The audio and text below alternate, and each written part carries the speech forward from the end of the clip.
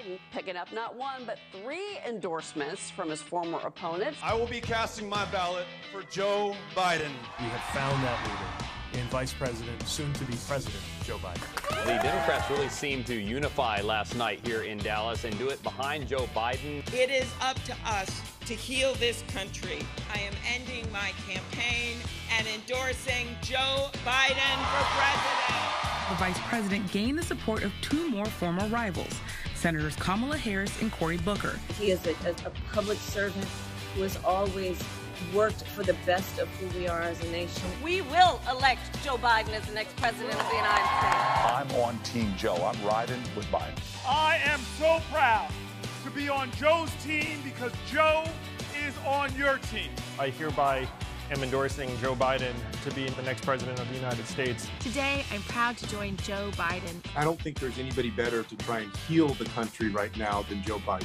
People trust him. They believe in him. Vermont Senator Bernie Sanders has officially endorsed 2 men who represent these 2 wings of the Democratic Party coming together. So today I am asking all Americans to come together in this campaign to support your candidacy, which I endorse. Former President Barack Obama now officially off the 2020 sidelines. And that's why I'm so proud to endorse Joe Biden for President of the United States. Choosing Joe to be my vice president was one of the best decisions I ever made. Biden picked up another major Democratic endorsement, this one from Elizabeth Warren. It's up to all of us to help make Joe Biden the next president of the United States. It's all coming together for Joe Biden. I'm doing everything that I can, and thank you for being part of doing what you can. So join me in supporting Joe, and let's get this done. Let's get to work. We're all in this together. Now's the time to fight for what we believe in. So join us.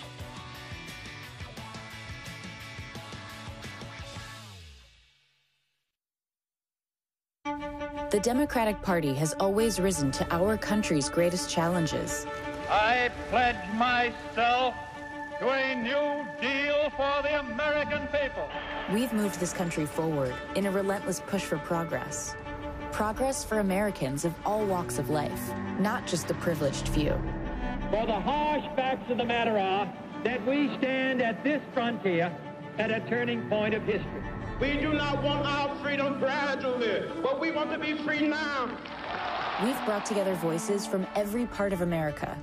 We are a people in a quandary about the present. We are a people in search of our future. We are attempting to fulfill our national purpose to create and sustain a society in which all of us are equal. And we've made history along the way. There is not a liberal America and a conservative America. There is the United States of America. We must pledge once more to march into the future. We are a different society than we were in 1961. Brothers and sisters, do you want to go back? Or do you want to keep America moving forward? Well, our motto is, when they go low, we go high. We never bow, we never bend, we never break. No, we endure, and we always, always, always move forward. This election, we've engaged a historic number of Americans in the democratic process. And now we have to overcome the odds once again to build back better than before. We lead not only by the example of our power, but by the power of our example. We are America, second to none, and we own the finish line. Don't forget it. We are Democrats, and we're ready to lead again. We're coming together on August 17th, all across America. Be there.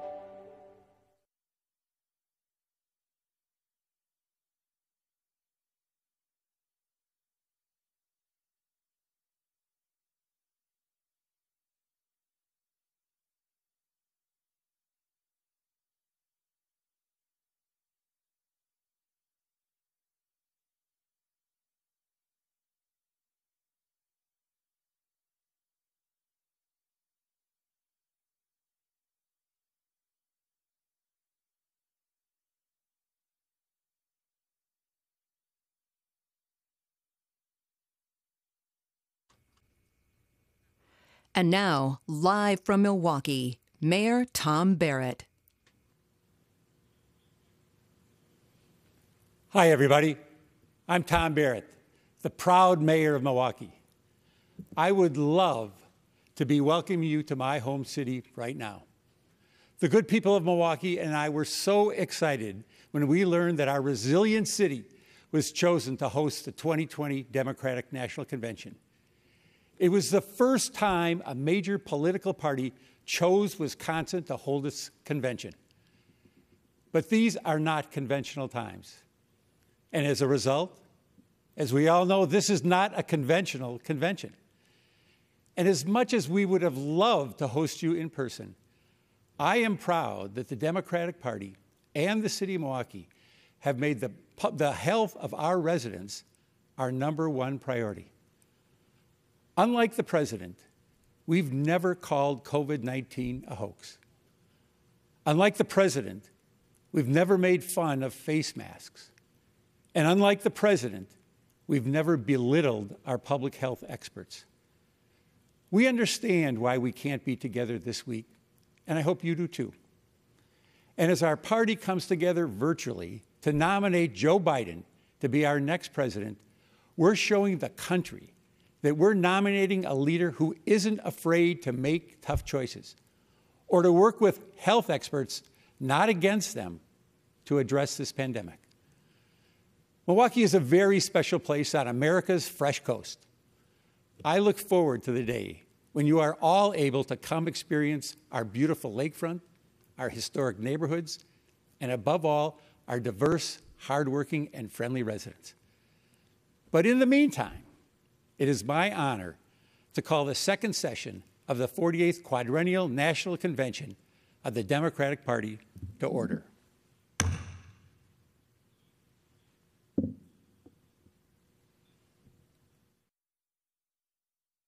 Delegates, we will now hear reports from our 3 convention standing committees. To start us off, I'm pleased to introduce Lorraine Miller and James Roosevelt Jr., co-chairs of the Credentials Committee, to present their committee's report.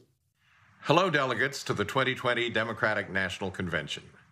My name is Jim Roosevelt, and it is an honor to have served as a co-chair of the Credentials Committee, along with my good friend, Lorraine Miller. Pursuant to the convention rules, the Credentials Committee met and took action to approve the credentials of the delegates and alternates that have been credentialed for the 2020 Democratic National Convention. I am proud to say that all credentials issues were resolved in accordance with the actions of the Credentials Committee. This year's nominating process reflects the efforts of so many to make our process more open and more transparent. As a result, we know that our delegates reflect the best of our party, and we are all united around our nominees, Joe Biden and Kamala Harris. May I add my thanks for the opportunity to serve as a co-chair of the Credentials Committee with my friend Jim Roosevelt.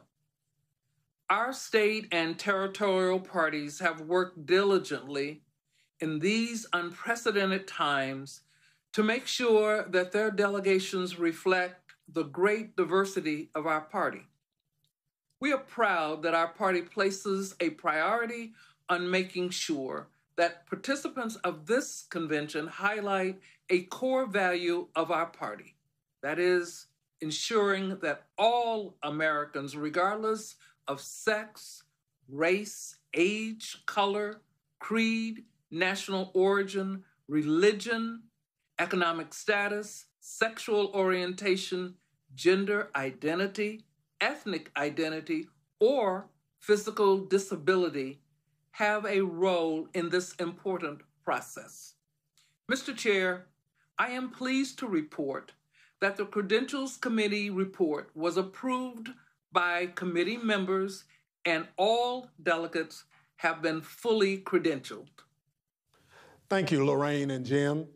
We will now hear from the co-chairs of the Rules Committee, Maria Cardona and Congressman Bonnie Frank, to present that committee's report.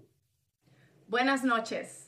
My name is Maria Cardona, and I am so honored to serve as co-chair of the Rules and Bylaws Committee of the Democratic National Convention, along with my friend and colleague, Congressman Barney Frank. The Rules Committee met the last week of July to adopt the convention rules of procedure, officers, and agenda. The committee approved the rules that will govern the convention. These rules are based on a long-standing process that has governed our conventions for many, many cycles. Given the unprecedented nature of the COVID-19 health crisis, these rules that were approved focus on providing for a convention that will transform the convention experience for delegates and for participants and will allow for maximum participation by those delegates. The Rules Committee also ratified a dynamic group of Democrats to serve as the officers of the convention. The convention officers truly represent the ideals and the principles of the Democratic Party.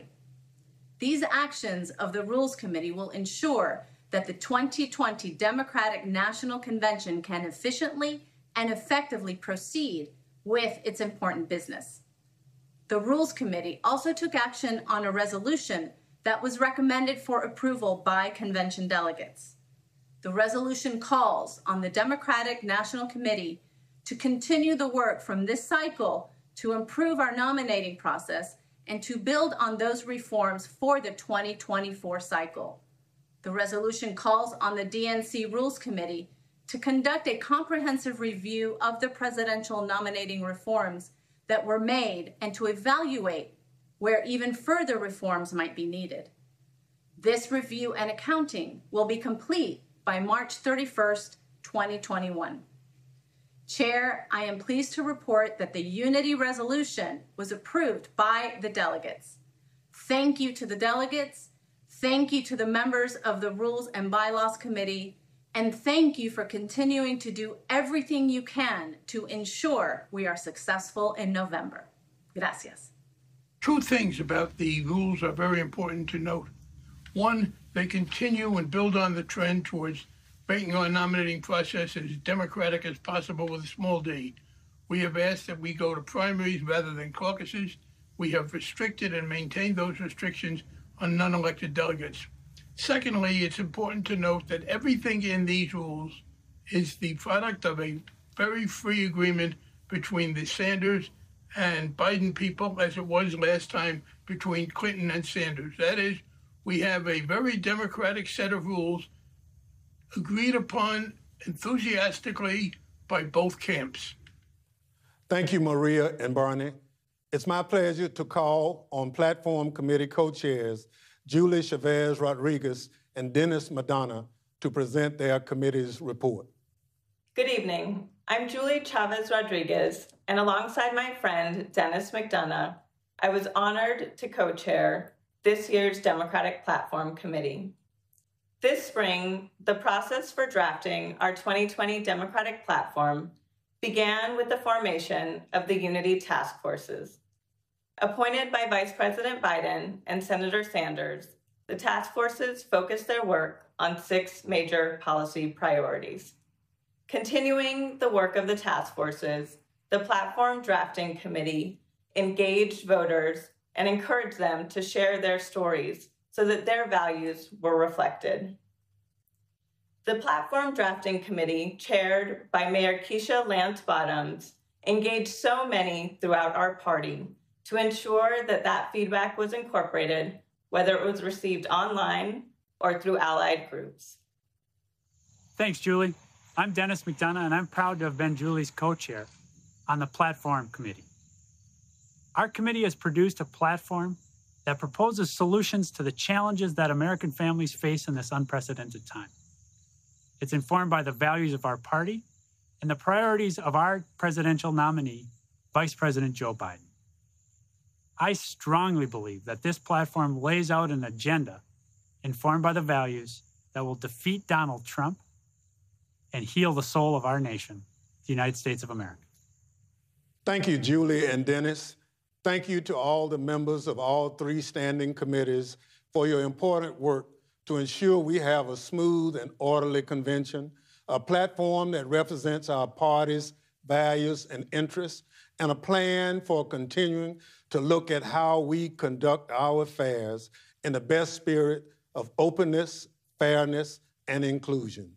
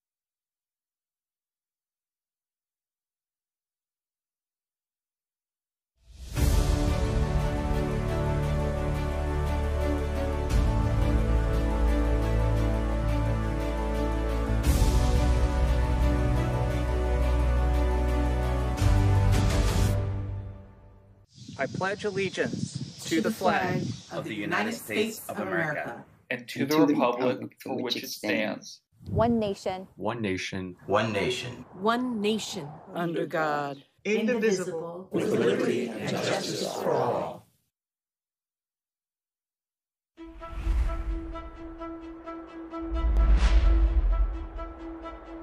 My fellow Americans, this is my country. Many of us have fought hard for the right to say that. Many are now struggling today from the Harlem to Da Nang so that they may say this with conviction. This is our country. We are a people in a quandary about the present. We are a people in search of our future. We must make the American people hear our tale of two cities. We must convince them that we don't have to settle for two cities, that we can have one city, indivisible, shining for all of its people. If you give us a chance, we can perform. After all, Ginger Rogers did everything that Fred Astaire did. She just did it backwards and in high heels.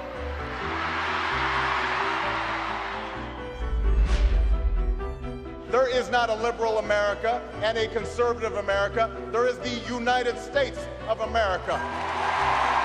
There is not a black America and a white America and Latino America and Asian America. There's the United States of America. The American dream is not a sprint or even a marathon, but a relay. Our families don't always cross the finish line in the span of one generation, but each generation passes on to the next the fruits of their labor. We are one people, all of us pledging allegiance to the Stars and Stripes, all of us defending the United States of America.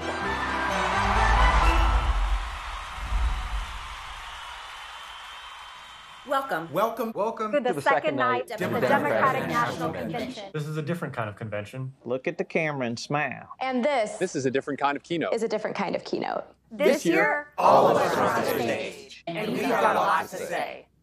Let's get real. There's a lot riding on this election. When we're facing the biggest economic and health crisis in generations, because our president didn't and still doesn't have a plan. When doctors, nurses, and home health care aides in Philadelphia have to risk their own lives to protect others because there's not enough protective equipment.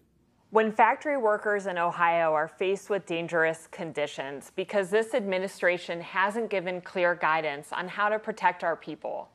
When teachers in Gwinnett County, Georgia, and across the country are being asked to return to the classroom without a plan to keep them safe, and parents are exhausted juggling full-time work and full-time childcare. And visiting our parents and grandparents through the window of a nursing home, worrying all the time that they'll get sick.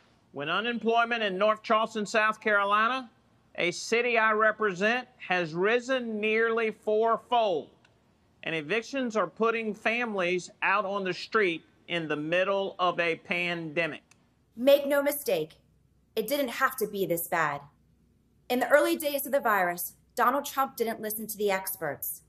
And then he said something that a president should never say. He said, I don't take responsibility at all. No responsibility. No leadership. No plan. He still doesn't have a plan. Donald Trump just doesn't understand. We can't fix our economy until we get a hold of the virus. While working families are struggling, he's looking out for the people who are already doing just fine. The wealthy, the big corporations, the donors to his campaign. He's looking out for himself. But there's one person who's looking out for us. All of us. And that's Joe Biden. Joe called it. We are in a battle for the soul of our nation. But Joe knows we can never let hard times turn us against each other. And we can never stop doing the hard work to make things right. That's why we ran for office. Even when people counted us out. Even when there had never been a Latina in the Nevada State Senate. Or a Democrat elected as Florida Commissioner of Agriculture in nearly 3 decades. Or an openly gay man in the Georgia state legislature. When Birmingham hadn't had a mayor this young in 120 years. We ran for office because we know the struggles American families are facing. Because we've lived them. We've lived the insecurity and the indignity of an eviction notice. I, like many of you, have lived the frustration of paying off student loans. We have lived the grief of losing loved ones to gun violence and the criminal justice system that unfairly targets our communities. We have lived that feeling of helplessness when someone you love is very sick and access to healthcare is a matter of life and death. By the way, Joe Biden has lived a lot of this too. He was raised in a middle-class family in Scranton, Pennsylvania and Claymont, Delaware.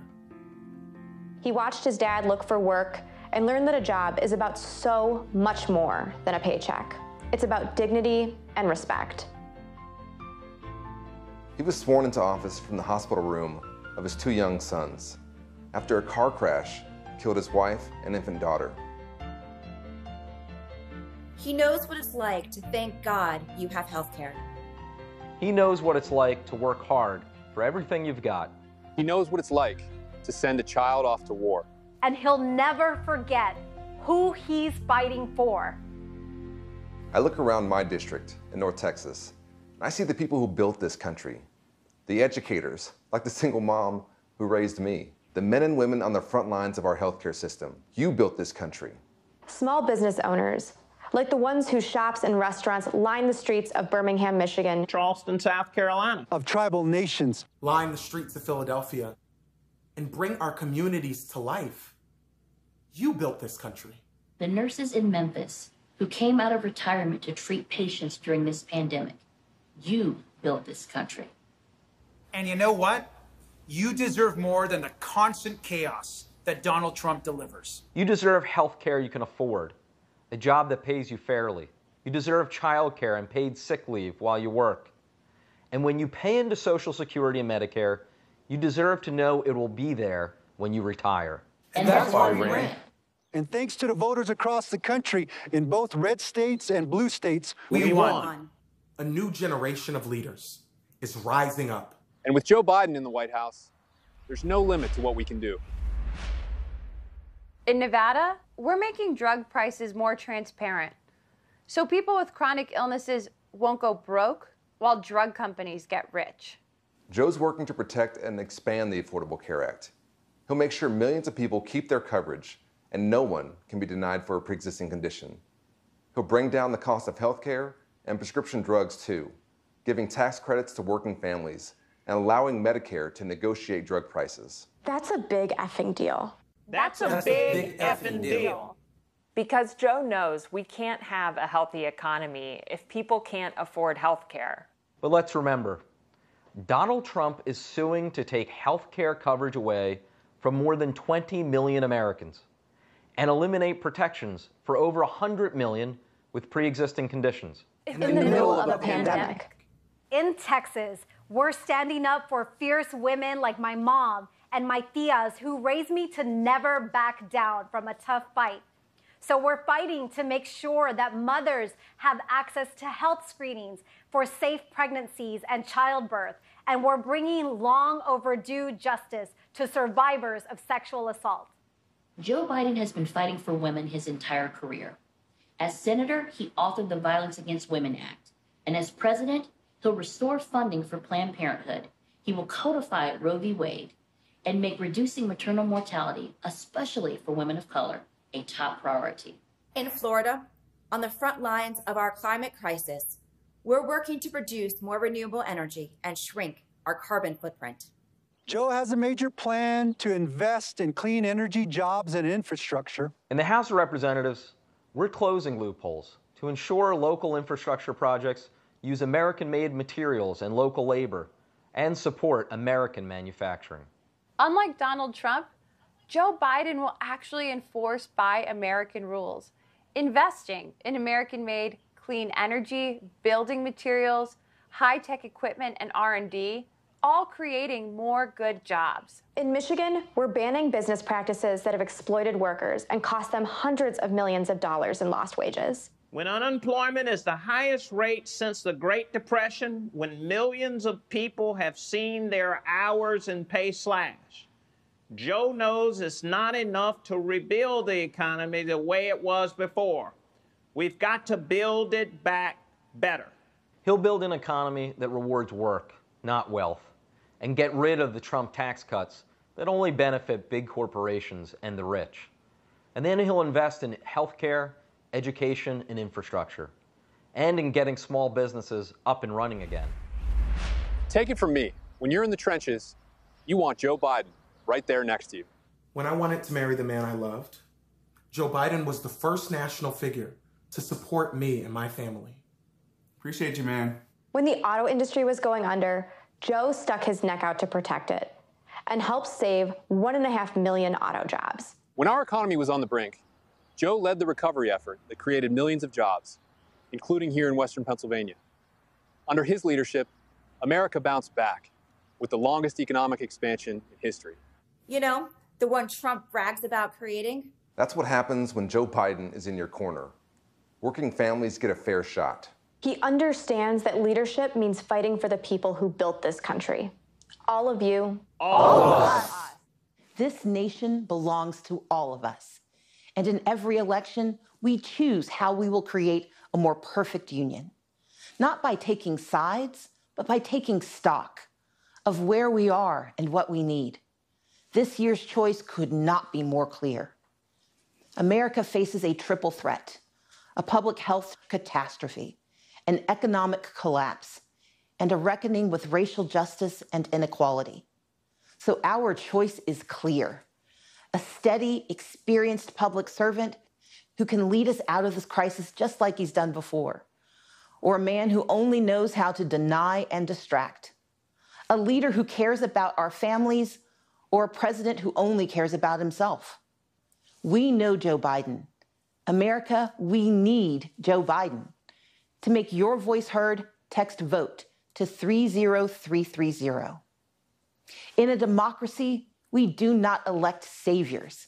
We cast our ballots for those who see our struggles and pledge to serve, who hear our dreams and work to make them real, who defend our way of life by protecting our right to vote. Faced with a president of cowardice, Joe Biden is a man of proven courage. He will restore our moral compass by confronting our challenges, not by hiding from them or undermining our elections to keep his job. In a time of voter suppression at home and authoritarians abroad, Joe Biden will be a champion for free and fair elections, for a public health system that keeps us safe, for an economy that we build back better than before, and for accountability and integrity in our system of justice. We stand with Joe Biden because this isn't just about defeating Donald Trump.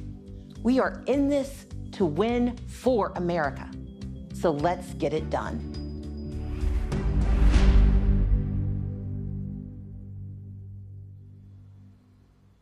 Hello. I'm Tracy Ellis Ross, and how exciting to hear from young elected leaders from across the country. A perfect way to begin night 2 of the Democratic National Convention, Uniting America. Tonight is all about leadership.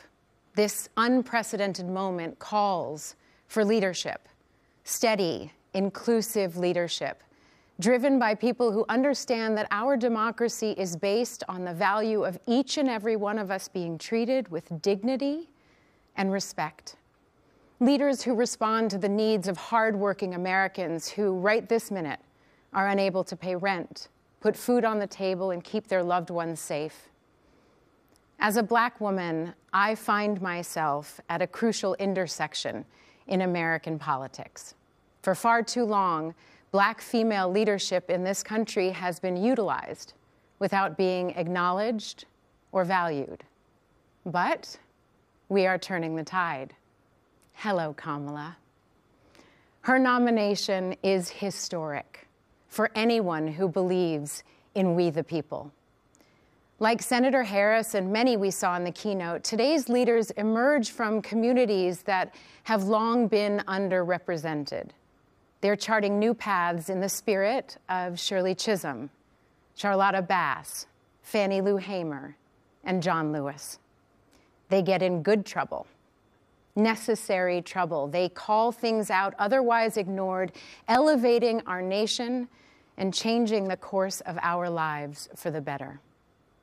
With every vote we cast for forward-thinking, honest leaders, we chip away at ingrained systems of inequity, and we bend the arc of justice. True leaders make sure that policy is informed by all of us, bridging our burdened past to a safe, equitable, and even joyful future. Joe Biden and Kamala Harris are that bridge, heeding voices from within the movement for racial justice, listening to the people, and acting with empathy and compassion to reflect our shared humanity. Tonight, we'll hear from a number of American leaders, including former acting U.S. Attorney General Sally Yates, who refused to defend an unconstitutional travel ban and paid for it with her job. The threat to this nation, to our democracy, is real. It's clear and it's present. You've watched the president now for 3 years. Look at what he's doing. Instilling fear. I mean, not joking. Instilling fear. Sowing division. Stoking racial division. Undercutting every institution that was designed to check the abuse of power by the president or anyone else. All this for what reason? All this in order to solidify his base and expand his power.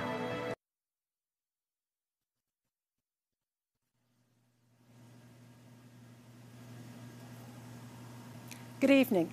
I'm Sally Yates. Speaking at a political convention is something I never expected to be doing. But the future of our democracy is at stake. I'm here in my hometown of Atlanta, where as a young lawyer I joined our nation's Justice Department. For nearly 30 years, through Democratic and Republican administrations, I worked alongside my DOJ colleagues to advance our nation's promise of equal justice. I served as Deputy Attorney General in the Obama-Biden administration and stayed on as Acting Attorney General for the Trump transition. Then, 10 days in, I was fired for refusing to defend President Trump's shameful and unlawful Muslim travel ban. That was the start of his relentless attacks on our democratic institutions and countless dedicated public servants. Like me, these officials didn't swear an oath to a person or a party. Public servants promised to defend our Constitution, uphold our laws, and work on behalf of the American people. But from the moment President Trump took office, he's used his position to benefit himself rather than our country. He's trampled the rule of law, trying to weaponize our Justice Department to attack his enemies and protect his friends. Rather than standing up to Vladimir Putin, he fawns over a dictator who is still trying to interfere in our elections. He's even trying to sabotage our postal service to keep people from being able to vote. His constant attacks on the FBI, the Free Press, inspectors general, federal judges, they all have one purpose: to remove any check on his abuse of power. Put simply, he treats our country like it's his family business, this time bankrupting our nation's moral authority at home and abroad. But our country doesn't belong to him. It belongs to all of us. Joe Biden embraces that. He has spent his entire life putting our country first. He has never backed down from a challenge or a bully.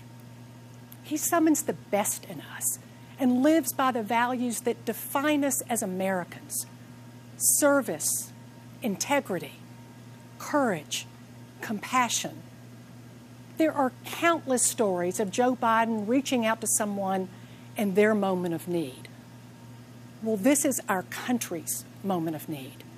We need a president who respects our laws and the privilege of public service, who reflects our values and cares about our people. We need a president who will restore the soul of America. We need Joe Biden.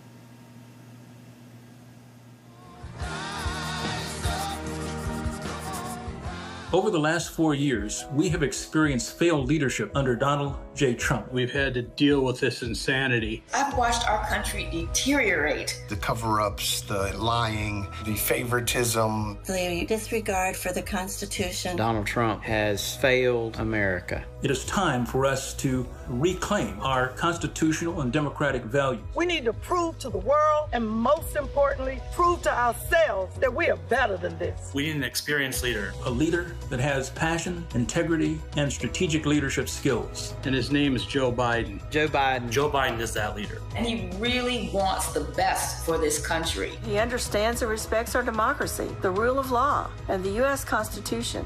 He will move toward creating a more perfect union.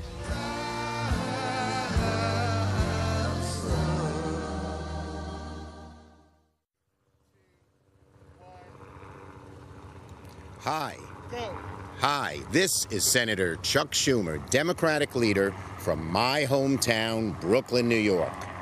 Behind me is a sight I see out of my window every night, the Statue of Liberty, the same sight that greeted hopeful immigrants like my grandparents, a symbol of freedom and a beacon of hope to the world.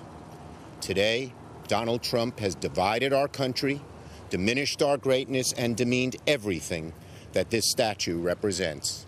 He even hid in a bunker as Americans were tear-gassed and beaten. Millions are jobless. 170,000 Americans have died from COVID. And Donald Trump says it is what it is. Presidents should never say it is what it is. President Lincoln, honoring the great sacrifice at Gettysburg, didn't say it is what it is. President Roosevelt, seeing a third of the nation ill-housed, ill-clad, and ill-nourished, didn't say it is what it is. America, Donald Trump has quit on you. We need a president with dignity, integrity, and the experience to lead us out of this crisis. A man with a steady hand and a big heart who will never, ever quit on America. That man is my friend, Joe Biden. He will be a great president. But if we're going to win this battle for the soul of our nation, Joe can't do it alone. Democrats must take back the Senate. We will stay united, from Sanders and Warren to Manchin and Warner. And with our unity, we will bring bold and dramatic change to our country. Let me tell you some of the things we do. With President Biden, Vice President Harris, and a Democratic majority, we will make health care affordable for all. We'll undo the vicious inequality of income and wealth that has plagued America for far too long, and we'll take strong, decisive action to combat climate change and save the planet. We will protect voting rights, fight systemic racism in the criminal justice system and in our economy, and restore a Supreme Court that looks out for people, not corporations. We'll rebuild our infrastructure and make sure every home, from inner city to rural America, has broadband. We will save the post office and once and for all defeat COVID-19, this evil disease. And, beckoned by the lady behind us, we will reform our immigration system so that immigrants yearning to breathe free will at last become American citizens. Together, we can reignite the hope once felt by millions of men and women, huddled masses on creaking ships, who glimpsed this mighty woman with her torch, knowing they could build a better life here in America. And out of this long national nightmare, America will finally awaken to a brighter future and a new day. Senator Chuck Schumer reminding us that leadership requires integrity and accountability. Real leaders don't ask what we can do for them, they ask what they can do for us. In a minute, we will hear from two former presidents, and they're going to speak to that. But first, here are Caroline Kennedy and her son, Jack Schlossberg. 60 years ago, in a crowded LA stadium, my father accepted the Democratic nomination for president. He challenged Americans to look to the future and join him on a journey toward a new frontier. It was a call to the young at heart, regardless of age or party. Times have changed, but the themes of my grandfather's speech, courage, unity, and patriotism, are as important today as they were in 1960. And once again, we need a leader who believes America's best days are yet to come. We need Joe Biden. I've admired Joe Biden since I was a Senate intern in 1974. He shared my Uncle Teddy's commitment to civil rights, women's rights, and working families. He was a senator who cared, who led, who inspired. That's why I helped choose him to be Barack Obama's running mate in 2008. When I was U.S. ambassador to Japan, I got to see Vice President Biden in action. He stepped off Air Force Two wearing his aviator glasses and a big smile, radiating American optimism and generosity. I saw a leader who was tough but fair, who commanded the trust and respect of other nations, and who always put America's interests first. Joe Biden's lifetime of public service reflects his unwavering commitment to our highest ideals. In this election, our future is on the ballot. For my generation, it will define the rest of our lives. We need to tackle climate change. We need to end systemic racial injustice. We need to make healthcare available for everybody, and we need to rebuild an economy that helps working families. We can do this. We can reach these new frontiers, but only with a president who asks what he can do for our country and what together we can do to build a better world. It's up to us. Let's get it done. Let's elect Joe Biden, the next president of the United States. It's a great pleasure for Jimmy and me to join you in celebrating our next president of the United States, Joe Biden. We've known and admired Joe and Jill for many years, and most recently, I've worked with them on tackling the demands faced by the more than 53 million unpaid caregivers in our country who are juggling work and other family responsibilities and putting their own physical and mental health and well-being at risk. Joe knows well, too well, the sorrows and struggles of being a family caregiver. From Joe's time as a young widower, thrust into single parenthood with a demanding job, to he and Jill caring for their own parents and their son Bo at the end of their lives. He knows caregiving is hard, even on the good days. Jill and I also know the challenges of caregiving for those who served in the military and returned with visible and invisible wounds, and we know those caregivers need a leader in the White House. Jimmy and I are voting for Joe because he recognizes the challenges facing our families and has the heart and the talent to make life better for all Americans. When I ran for president in 1976, Joe Biden was my first and most effective supporter in the Senate. For decades, he has been my loyal and dedicated friend.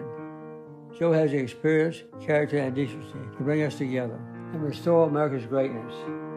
We deserve a person with integrity and judgment, someone who's honest and fair, someone who is committed to what is best for the American people.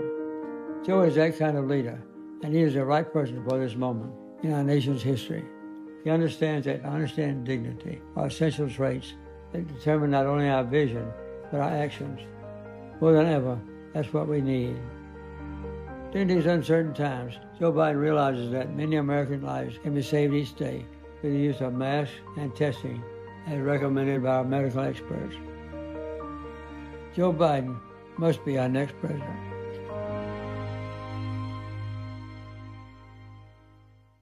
Good evening. A presidential election is the world's most important job interview. At the end, we hire a leader to help us solve problems, create opportunities, and give our kids better tomorrows. That's a tall order this year, with the COVID-19 outbreak on a path to killing 200,000 people and destroying millions of jobs and small businesses. How did Donald Trump respond? At first, he said the virus was under control and would soon disappear. When it didn't, he was on TV every day bragging on what a great job he was doing, while our scientists waited to give us vital information. When he didn't like the expert advice he was given, he ignored it. Only when COVID exploded in even more states did he encourage people to wear masks. By then, many more were dying. When asked about the surge in deaths, he shrugged and said, "It is what it is." But did it have to be this way? No. COVID hit us much harder than it had to. We have just 4% of the world's population, but 25% of the world's COVID cases. Our unemployment rate is more than twice as high as South Korea's, 2.5 times the United Kingdom's, more than 3 times Japan's. Donald Trump says we're leading the world. Well, we are the only major industrial economy to have its unemployment rate tripled. At a time like this, the Oval Office should be a command center. Instead, it's a storm center. There's only chaos. Just one thing never changes: his determination to deny responsibility and shift the blame. The buck never stops there. Now you have to decide whether to renew his contract or hire someone else. If you want a president who defines the job as spending hours a day watching TV and zapping people on social media, he's your man. Denying, distracting, and demeaning works great if you're trying to entertain or inflame. But in a real crisis, it collapses like a house of cards. COVID just doesn't respond to any of that. To beat it, you've got to actually go to work and deal with the facts. Our party is united in offering you a very different choice: a go-to-work president, a down-to-earth, get-the-job-done guy, a man with a mission to take responsibility, not shift the blame, concentrate, not distract, unite, not divide. Our choice is Joe Biden. Joe helped bring us back from a recession before, and he can do it again. In 2009, Barack Obama and Joe Biden started with the worst economy since the Great Depression. And when they were done, they delivered more than 6 straight years of job growth. What did Joe do? He accepted responsibility for implementing the Recovery Act. His work created a lot of new jobs and started many new companies in communities across our country. Now Joe's committed to building America back again. How? He's given us smart, detailed plans to invest in areas vital to our future: innovative financing for modern factories and small businesses, good jobs in green energy and conservation to combat climate change, a modern infrastructure that brings small-town and rural America the connectivity and investment others take for granted, and a plan to ensure that Black Americans, Latino Americans, Native Americans, women, immigrants, and other communities left behind are full participants in our economy and our society. Joe Biden wants to build an economy far better suited to our changing world. Better for young people, better for families working and raising their kids, better for people who lost jobs and need new ones, better for farmers tired of being collateral damage in trade wars, better for workers caring for the sick, elderly, and people with disabilities, better because of a living wage and access to affordable higher education and health care, including prescription drugs, and to child care, a secure retirement, and for the first time, paid family and medical leave. Joe won't just put his signature on a check and try to fool you into thinking it came from him. He'll work to make sure that your paycheck reflects your contribution to and your stake in a growing economy. In this job interview, the difference is stark. You know what Donald Trump will do with 4 more years: blame, bully, and belittle. And you know what Joe Biden will do: build back better. It's Trump's us versus them America against Joe Biden's America, where we all live and work together. It's a clear choice. The future of our country is riding on it. Thank you. It's time to call the roll and officially nominate the Democratic candidate for President of the United States. But this year, for the first time, the roll call is heading out to all 57 states and territories, places that showcase our nation's natural beauty, places where people are working together to secure a better future for our country, and places that are working to rebuild and recover, like Iowa, where thousands have been left homeless and hundreds of thousands have been left without power in the wake of last week's terrible storm. Our hearts are with you, Iowa. There's so much going on right now. Tonight, we come together to nominate a candidate who will fight for all of us. The convention delegates will do the official nominating, but you can join them in supporting Joe Biden. Text JOIN to 30330 to get involved. And now, the chair of the Democratic National Committee, Tom Perez. It's great to be here in Milwaukee, a proud union town whose grit and character reflect the resilience of our party and our country. There's no doubt these last few months have been tough, but good leadership means being able to adapt to any situation. And I want to thank the people of Milwaukee for being such gracious and flexible hosts. It's also great to be back in Wisconsin, where I was lucky enough to marry my wife, Anne Marie, a little more than 3 decades ago. The progressive movement has deep roots here.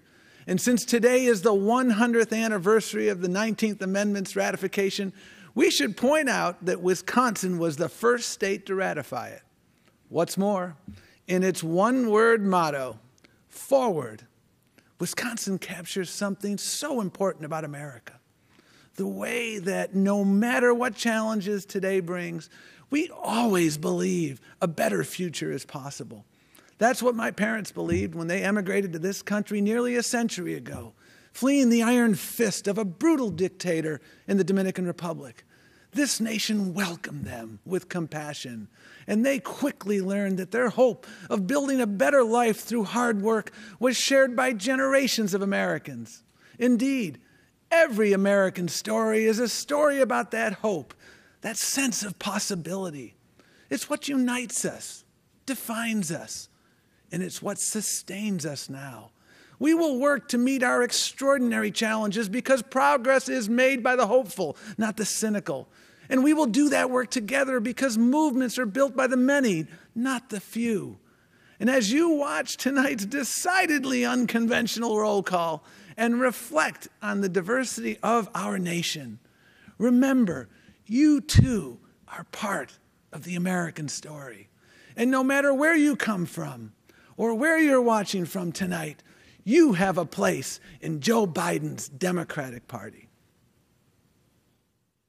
Delegates and distinguished guests, under our procedural rules, 2 Democratic candidates submitted nominating documents to our convention secretary for the office of President of the United States, Senator Bernie Sanders and Vice President Joe Biden.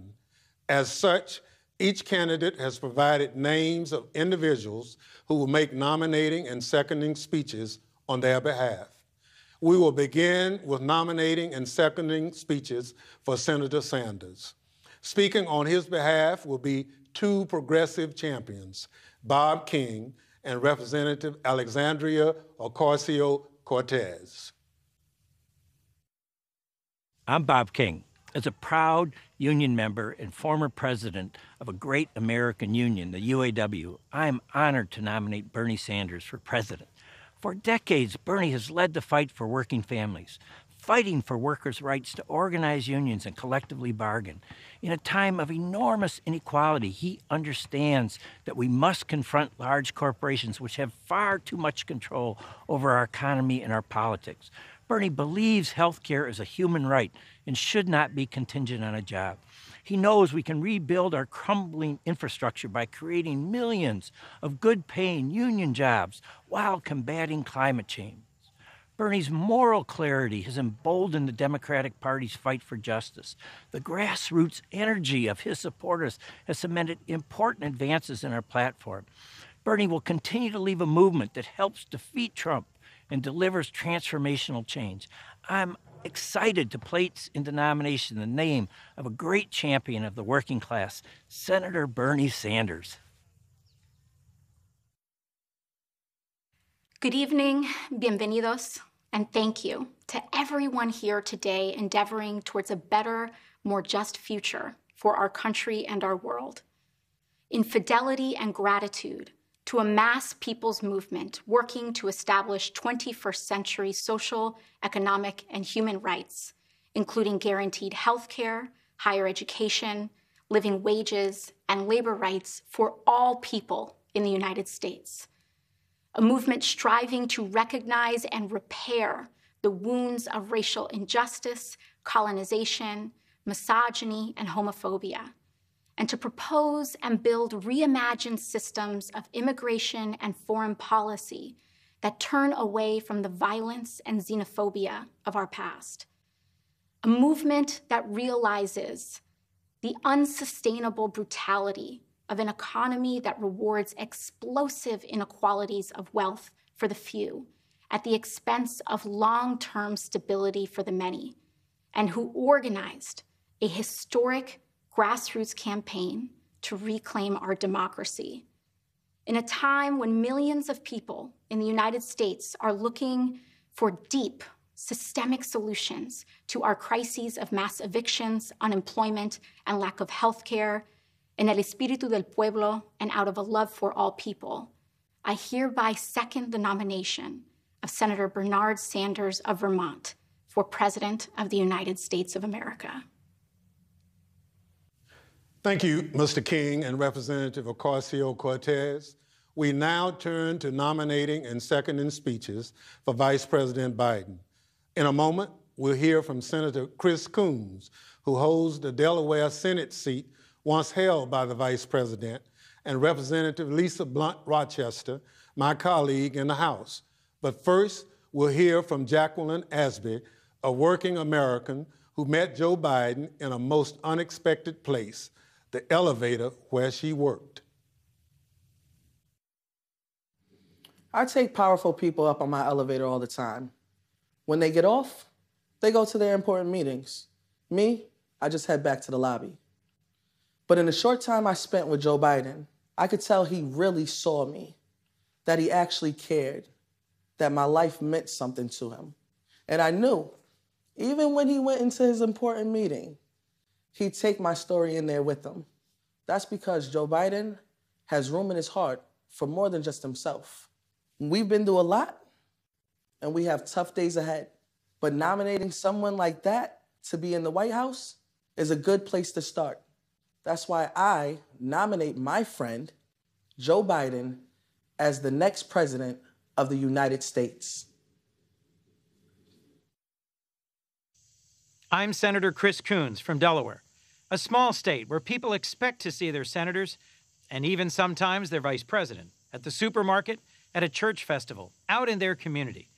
Joe fights for us because he knows our struggles and hopes. He knows the pain of loss and the worries of working parents. And he's always brought that same personal concern he showed for Jacqueline to getting things done as our senator and then as President Obama's vice president. Joe's tackled gun violence and climate change. He stood up to dictators and supported our troops. He led the recovery effort after the last recession and delivered on a promise to make our healthcare system fairer and stronger. Through it all, Joe Biden's never forgotten where he's from. He's been sustained by his faith and his family through the toughest of times, and he has the heart and the compassion for this moment. For all of these reasons and more, it's my honor to second the nomination of my good friend, Joe Biden, to be the next president of these United States. I'm Congresswoman Lisa Blunt Rochester. In some history class in the future, Children are learning about this moment. They're learning about our pain, our grief, our worry. But they're also learning about a man named Joe Biden, about how he restored decency to our government and integrity to our democracy. They're learning about how we conquered a pandemic, stood united for racial justice, and built our economy back better than before. They're learning about how his leadership gave their generation a fighting chance.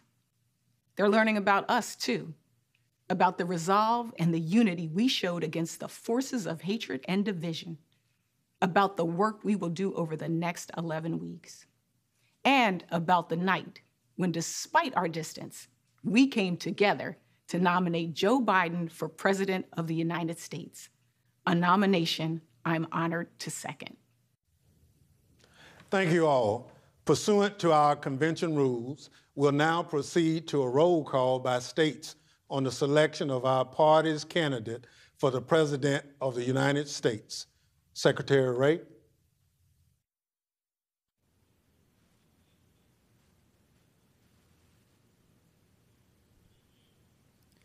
Mr. Chairman, coming to you live from the Wisconsin Center, it's time to begin our virtual trip around America. Our journey begins at the site of a major step forward in our national journey towards justice. Let's go to Alabama. John Lewis marched across this bridge in 1965 to demand the right to vote. A lifetime later, civil rights and voting rights remain America's great, unfinished business. But those who walked this path before us showed us the way forward. If we want to honor John Lewis's incredible life, let's restore the Voting Rights Act and ensure that our democracy belongs to all Americans. Alabama casts 8 votes for Bernie Sanders, and the great state of Alabama casts 52 votes for our next president of these United States, Joe Biden. Alaska. The waters we rely on to feed our families and make a living are threatened by climate change. When Joe Biden was vice president, he and President Obama made sure Alaska's tribes had a say on how these waters were managed. Donald Trump took it away. We must elect a president who will respect our voices, protect our waters, and address climate change. Alaska cast 7 votes for Bernie Sanders and 12 votes for the next president, Joe Biden. American Samoa. Joe Biden honors our service, and we trust him to support our community. As vice president, he helped expand rural infrastructure to communities like ours, broadening our economic capacity. As president, he will continue to strengthen rural America, from New England to the Pacific. On behalf of the Governor Lolo Matalasi Molinga and the American Samoa Democratic Party, we proudly cast 11 votes for our next President of the United States of America, Joe Biden. Arizona. As a middle school teacher, I know that public educators are doing everything they can to make sure our students have quality learning experiences this fall. As a mother of a high school freshman, I know that it's far from perfect. As an NEA union organizer, I'll fight to make sure that it's scientists, parents, and educators that decide when it's safe to go back to school, not politicians. As an Arizona Latina, I proudly cast our votes, 29 for Bernie Sanders and 51 for our next president, Joe Biden. Arkansas. Feeding people is an act of love, and I think we all can use a little extra love these days. So we took our food trucks out into the community to deliver meals made right here at the Clinton Presidential Center for our neighbors in need. Even when our leaders let us down, America kept looking out for each other. Arkansas cast 9 votes for Bernie Sanders and 27 votes for our next president, Joe Biden. California. Climate change is not a hoax. It's real, and communities of color have been bearing the brunt of this reality for generations. Joe Biden's plan to crack down on polluters to protect our air and water is about environmental justice and economic justice. He'll prioritize equity and bring new clean energy jobs to Black and brown neighborhoods, because that is how we build back better. California, home to our next vice president, Kamala Harris, cast 231 votes for Bernie Sanders and 263 votes for our next president, Joe Biden. Colorado. Han and I grew up in poverty as immigrants, but we've been able to make a decent living. We're extremely lucky. But now we have 3 family members that tested positive for COVID, and it just doesn't feel safe to put Evan and Emma back to school. This is certainly going to be hard on them and on us, but millions of working families will have it much harder. I know Joe Biden cares about these struggles, and that's why I trust him to fight for us. With one abstention, Colorado will cast 36 votes for Bernie Sanders and 42 for our next president, Joe Biden. Connecticut. Firefighters are proud to put our lives on the line every day to protect our neighbors. It's a badge of courage. But while we are protecting your family, we need a president who is committed to protecting ours, and that's Joe Biden. He has the courage we respect and the commitment to working Americans we need now. On behalf of our governor, Ned Lamont, I am honored to cast Connecticut's 75 votes for our next president, Joe Biden. Delaware. Delaware passes. Delaware passes. Democrats abroad. We represent the millions of Americans who live outside the United States and vote back home. Americans abroad can make a difference in the states that will decide this year's elections. We need your help to elect a president who will restore our standing around the world. Go to votefromabroad.org to learn more. Democrats Abroad is proud to cast 10 votes for Bernie Sanders and 7 votes for our next president, Joe Biden. District of Columbia. Welcome to my hometown and the best city in the world. Washington, D.C. is 706,000 residents strong. We raise families, pay taxes, and serve the United States military, just like every American in the 50 states. The House of Representatives just passed an historic piece of legislation to make Washington, D.C. the 51st state. From Black Lives Matter Plaza, the District of Columbia proudly cast 1 vote for Bernie Sanders and 43 votes for the next president of the United States, Joe Biden. Florida. When my daughter was murdered in Parkland, Joe Biden called to share in our family's grief. I quickly learned about his decency and his civility, but I also learned about his toughness and how he's beaten the NRA. Together with the other victims of gun violence and our nation's youth, Joe Biden and Kamala Harris will take on the NRA again and win.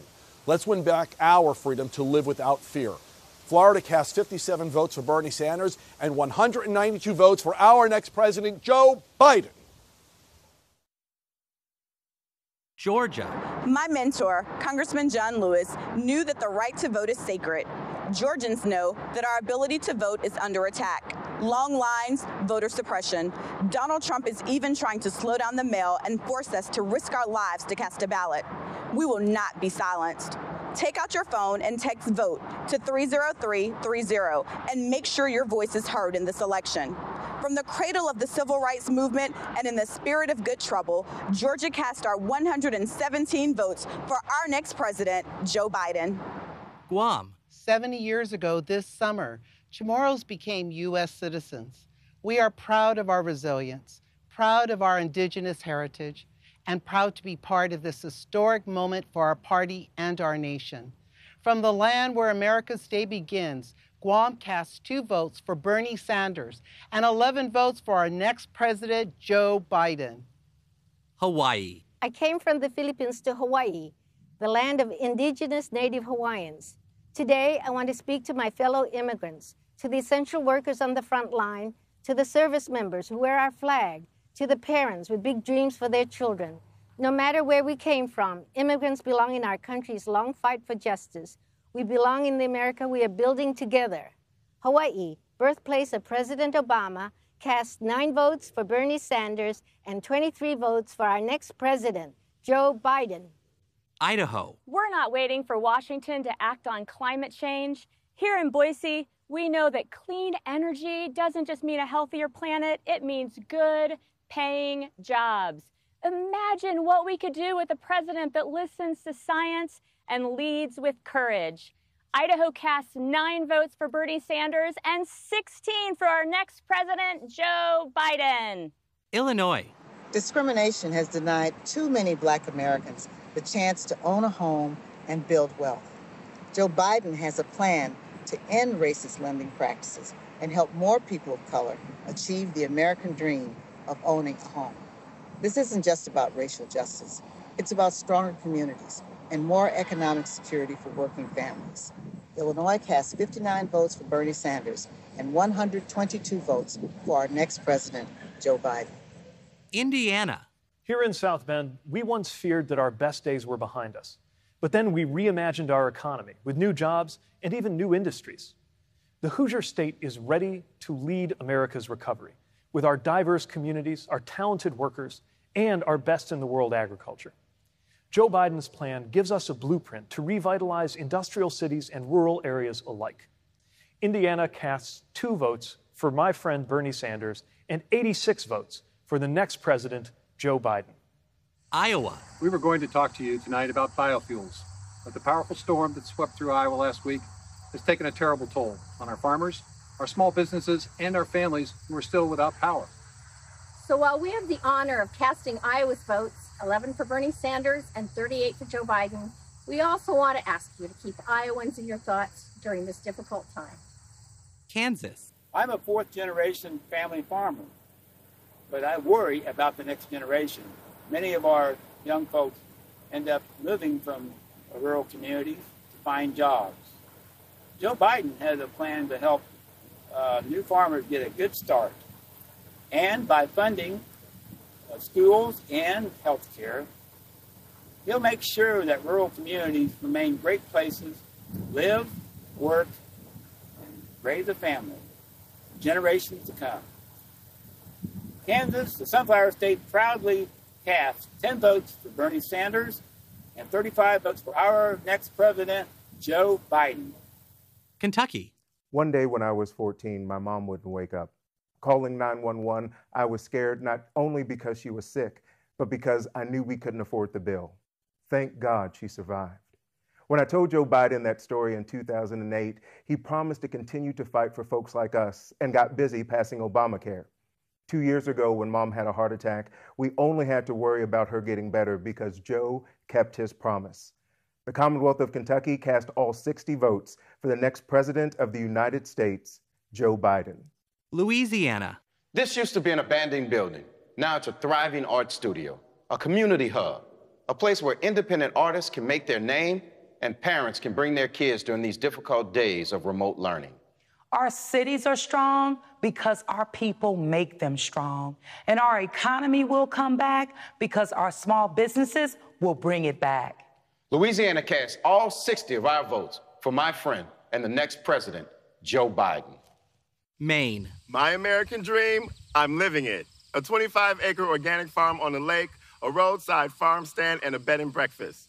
My husband and I aren't corporate tycoons. We just want to make an honest living and feed our community. Small businesses like ours are the backbone of rural economies across America. Joe Biden has a plan to help more Americans, especially people of color, start their own businesses. Maine casts 9 votes for Bernie Sanders and 22 votes for our next president, Joe Biden. Maryland. Black lives matter. And when it comes to racial justice, black opportunity matters. When Joe Biden rebuilds our middle class, he won't leave anyone behind. His plan, more capital for black entrepreneurs. More funding for public schools and HBCUs. Banning racial discrimination in the housing market. And paying every worker a fair wage. That's building back better. Maryland. The home of Frederick Douglass. Cast 1 vote for Bernie Sanders and 119 votes for our next president, Joe Biden. Massachusetts. We need a plan to get the economy going again. Joe Biden will get the pandemic under control, create new jobs in manufacturing and clean energy, help small businesses and our restaurants recover, and build back better so that our economy is stronger and fairer than it was before. Massachusetts cast 30 votes for Bernie Sanders and 83 votes for our next president, Joe Biden. Michigan auto workers are the best in the world, but we'd be nowhere without Joe Biden. And a lot of folks wanted to let Detroit go bankrupt. But Joe Biden believed in us, and together we fought to save our auto industry. Now he's got a plan to create 1 million new auto jobs by investing in clean energy. Joe Biden believes in American workers. He's got our back, and we've got his. Michigan cast 53 votes for Bernie Sanders and 92 votes for our next president, Joe Biden. Minnesota. I'm here in Minnesota, the home of the headwaters of the Mississippi River. We know that a bridge shouldn't fall down in the middle of America, but it did. And we came together to rebuild it. That's what we do in America. That's what Joe Biden will do as president. He'll build back better. He'll cross the river of our divides and unite this country from our cities to our suburbs to our rural areas. And now we will virtually cross the great Mississippi to St. Paul to hear from my friend, Mayor Melvin Carter. Thank you, Senator. As the 46th mayor of a city that's more than ready for our 46th president, I'm proud to cast Minnesota's 31 votes for Bernie Sanders and 60 votes for our next U.S. president, Joe Biden. Mississippi. Tougaloo College reflects the progression of a people from slavery to citizenship to scholarship and leadership, contributing to Mississippi and the world. Our alumni are leaders like Convention Chairman Congressman Benny Thompson. Joe Biden wants to invest $70 billion in HBCUs like Tougaloo. Imagine what impact that could have on HBCUs. Imagine what impact HBCUs could have on America. Mississippi cast 2 votes for Bernie Sanders and 38 votes for our next president, Joe Biden. Missouri. As a member of the International Union of Bricklayers and Allied Craft Workers, Local 1 St. Louis, I love walking around the city and seeing the contributions that my brothers and sisters have made. We stand ready to rebuild our nation's infrastructure, and with Joe Biden's leadership, we'll create millions of new jobs, building back better. Missouri cast 28 votes for Bernie Sanders and 50 votes for our next president, Joe Biden. Montana. When COVID shut down my college, I came home to my parents' ranch to finish senior year online. But some days, I can't even get a video to load or an email attachment to send. Without reliable internet, there's no remote learning, no virtual doctor's appointments, and just try starting a small business. Rural broadband can be a game changer for rural communities like mine, and Joe Biden has a plan to make it happen. Montana cast 1 vote for Bernie Sanders and 18 votes for our next president, Joe Biden. Nebraska. I work at a meatpacking plant, making sure grocery store shelves stay full. They call us essential workers, but we get treated like we're expendable. Workers are dying from COVID, but a lot of us don't have paid sick leave or even quality protective equipment. We are human beings, not robots, not disposable. We want to keep helping you feed your family, but we need a president who will have our backs. Nebraska cast 33 votes for our next president, Joe Biden. Nevada. Working people are the backbone of our economy and the key to our recovery. Joe Biden knows it's not enough to praise them. We have to reward them. So let's raise the minimum wage to $15 an hour, empower workers to negotiate for better benefits and safer workplaces, and make it easier to pay for things like health care and higher education. I am proud to cast 24 votes for Bernie Sanders and 25 votes for our next president, Joe Biden. New Hampshire. Hello from the Granite State. We trust Joe Biden. Joe will provide the leadership necessary to bring us back from this awful pandemic. Joe has a plan to attack global climate change once and for all. And Joe will restore honesty, decency, and trust to the White House, reunite all Americans, and build a better future for all. The great state of New Hampshire awards 9 delegates to our friend and neighbor, Bernie Sanders, and 24 delegates to the next president of the United States, Joe Biden. New Jersey. We've been hit hard by COVID, but we're coming back. But we have to be smart. We have to listen to the experts, and we have to have a president who has a plan. That's why, in memory of all those we've lost, in solidarity with those who are sick or struggling, and in eternal gratitude for our heroic frontline workers, New Jersey cast 5 votes for Senator Bernie Sanders and 139 votes for the next president of the United States, Joe Biden. New Mexico. Makoam, Hinomamkima Kirimba. Greetings and good evening. My name is Derek Lente, State Representative, coming to you from the homeland of my ancestors here at the beautiful Pueblo of Sandia. New Mexico is a diverse state, home to 23 indigenous sovereign nations with a rich multicultural history. We are all united by the love of this beautiful place that we call home. And we believe that we owe it to the next generation to protect the natural and cultural resources that are their inheritance. And to that end, also respect tribal sovereignty. New Mexico proudly casts 4 votes for Bernie Sanders and 42 votes for the next president of the United States of America, Joe Biden. New York. As an immigrant from St. Vincent and the Grenadines and an 1199 SCIU registered nurse, I am proud to be part of America's fight against COVID-19. But many healthcare workers don't get paid sick leave or have enough protective equipment. I have 2 children with asthma and a mother who's high risk. I worry every day about bringing this virus home to them. Joe Biden's plan will help us take better care of your loved ones as well as our own. Along with Lieutenant Governor Kathy Hochul, I cast New York's votes. 44 votes for Bernie Sanders and 277 for our next president, Joe Biden. It's Joe time. North Carolina. I've been doing this for a long time, so let me just be plain. Black people, especially black women, are the backbone of this party, and if we don't show up, Democrats don't get elected. I'm putting on my mask, and we're going to every corner in North Carolina to help organize, because we need to make sure everyone shows up for Joe Biden. He will show up for us.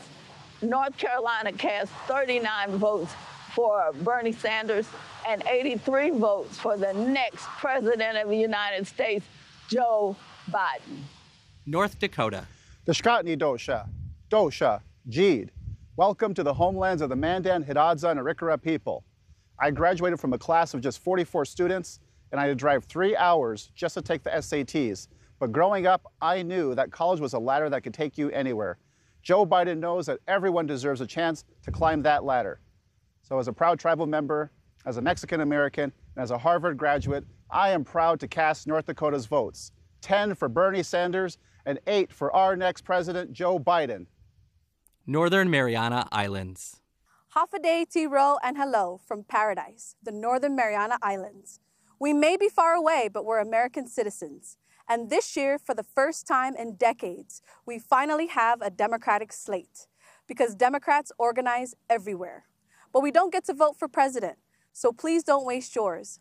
The Northern Mariana Islands is proud to cast 2 votes for Senator Bernie Sanders and 9 votes for our next president, Joseph Biden. Sidus Ma'asi, Olamai, and thank you. Yee-hee! Ohio. It seems like every time working people believe in a Donald Trump promise, they wind up getting screwed. Well, Joe Biden has more than just a promise. He actually has a plan to bring jobs back to America. Like electric vehicles or a national network of vehicle charging infrastructure that'll create good-paying jobs for skilled union workers like Josh. And the future will be made in America. Ohio cast 20 votes for Senator Bernie Sanders and 134 votes for the next president, Joe Biden. OH. I-O. Oklahoma. 99 years ago, racial violence devastated a thriving black community here in Tulsa. Today, hatred still lives in our nation, but so does resolve. Oklahoma refused to let ourselves be defined by division then, and our nation must turn back the tide of violence again now. Oklahoma cast 13 votes for Bernie Sanders and 24 votes for our next president, Joe Biden. Oregon. As Black Americans standing on Native land, we proudly represent Oregon. The dual viruses, COVID-19 and racism, laid bare unequal healthcare access and deaths in communities of color. The Democrats are working to bridge divides and make sure everyone has equal access to low or no-cost quality care. Today, Oregon cast 16 votes for Bernie Sanders. And with Senators Wyden and Merkley's support, cast 57 votes for Joe Biden. Pennsylvania. When Joe Biden was young, his father came to this house in Scranton, sat down on Joe's bed, and told him he lost his job. It's a moment that stayed with Joe his entire life. Right now, all across America, working families are experiencing that same fear and uncertainty. But Joe Biden has a plan to help them and to help our country build back better, creating millions of good-paying jobs, so more parents will be able to tell their kids what Joe's dad said to him all those years ago. It's going to be okay. Pennsylvania cast 34 votes for Senator Bernie Sanders and 175 votes for the next president of the United States, Scranton's own Joe Biden. Puerto Rico. Los puertorriqueños somos ciudadanos estadounidenses, algo que Donald Trump parece haber olvidado en los momentos más difíciles que enfrentó nuestra isla. Joe Biden siempre ha apoyado las causas de Puerto Rico y como presidente será nuestro aliado en la Casa Blanca. Sé que es la mejor alternativa para que los sobre 3 millones de ciudadanos americanos que residimos en esta bendita isla de Puerto Rico podamos ser respetados. Puerto Rico emite 5 votos para Bernie Sanders y 53 votos para Joe Biden. Rhode Island. Rhode Island, the ocean state, where our restaurant and fishing industry have been decimated by this pandemic, are lucky to have a governor, Gina Raimondo, whose program lets our fishermen sell their catches directly to the public, and our state appetizer, calamari, is available in all 50 states. The calamari comeback state of Rhode Island casts 1 vote for Bernie Sanders and 34 votes for the next president, Joe Biden. South Carolina. Mr. Chairman, I am Jamie Harrison, candidate for the United States Senate, speaking from the campus of South Carolina State University, the alma mater of Majority Whip Jim Clyburn and the late Dr. Emily England Clyburn, for whom its Honors College is named. This proud HBCU has contributed 22 general officers to our armed services. And tonight, I proudly cast South Carolina's 64 votes as follows: 15 for Bernie Sanders and 49 for our next president of the United States, Joe Biden. South Dakota. Midakiapi, relatives. As a first American and citizen of the Standing Rock Sioux tribe, I welcome you to the Pahasapa, the Black Hills, the site of my creation story, and home to the Ocheti Shakowi, the great Sioux nation. We often say, Midaku Yeyayasi, we are all related. Our next president must lead by this philosophy for the betterment of our next 7 generations. We cast 3 votes for Senator Bernie Sanders and 17 votes for our next president, Joe Biden. Tennessee. 100 years ago tonight, suffragists based here at the Hermitage Hotel in Nashville cheered as Tennessee became the 36th and deciding state to ratify the 19th Amendment, granting women the right to vote. This year, I'm casting my very first presidential vote for Joe Biden. Women will decide this election, and we'll replace Donald Trump with a president who respects us. Tennessee cast 23 votes for Bernie Sanders and 50 votes for our next president of the United States, Mr. Joseph R. Biden! Texas. A year ago, my safe community of El Paso was targeted by a domestic terrorist who murdered 23 innocent people, injured 23 more, and devastated all of us. His motive was racism and xenophobia. In the face of hate, we choose love. Siempre lo hemos hecho, siempre lo haremos. And in the face of continued gun violence in America, we demand change. The time has come to act. With 1 abstention, the great state of Texas cast 98 votes for Bernie Sanders and 161 votes for our next president, Joe Biden. Utah. Here in Utah, we've had mail-in voting for years. If you're registered to vote, you automatically get sent a ballot. It's fast, it's reliable, and it's easy for everyone to participate. In 2016, we had turnout well over 80%, and this year we're expecting even higher. That's why Democrats and Republicans here in Utah agree. Mail-in voting strengthens our democracy. Utah cast 17 votes for Bernie Sanders and 16 votes for our next president, Joe Biden. Vermont. The state of Vermont, strongly believing in economic justice, social justice, racial justice, and environmental justice, proudly supporting democracy and the Constitution of the United States, and vehemently opposed to the authoritarianism and racism of the Trump administration, is proud to cast 15 votes for Vermont Senator Bernie Sanders and 9 votes for the next president of the United States, Joe Biden. The U.S. Virgin Islands. In recognition of our Governor Albert Bryan Jr. and our delegate to Congress, Stacey Plaskett, we bring you greetings from the Virgin Islands of the United States. Yes! Where a young Alexandria Hamilton was raised, the vacation home of a nominee with turquoise waters, white sand beaches, and friendly people. We cast our 13 votes for Joseph R. Biden. Virginia. 3 years ago, my beloved city, Charlottesville, Virginia, was attacked by white supremacists and a young woman was killed. We were attacked again when Donald Trump praised those racists, turning his back on a community that just wanted peace. That was the day Joe Biden decided to join this battle for the soul of America. Over time, my wife, Ghazala, and I have come to know his soul. He's a decent, compassionate man. He will bring this nation together. Virginia cast 32 votes for Bernie Sanders and 91 votes for our President, Joe Biden. Washington. Xin chào. As a 15-year-old refugee from Vietnam, I knew that education was the key to finding opportunities in my new home. When having children of my own, I became an advocate to improve the public education system that gave me a chance to contribute to our America. Democrats invest in education because we are committed to fighting for all kids. Washington cast 43 votes to Senator Bernie Sanders and 66 votes to our next president, Joe Biden. West Virginia. West Virginians have changed the narrative about public education.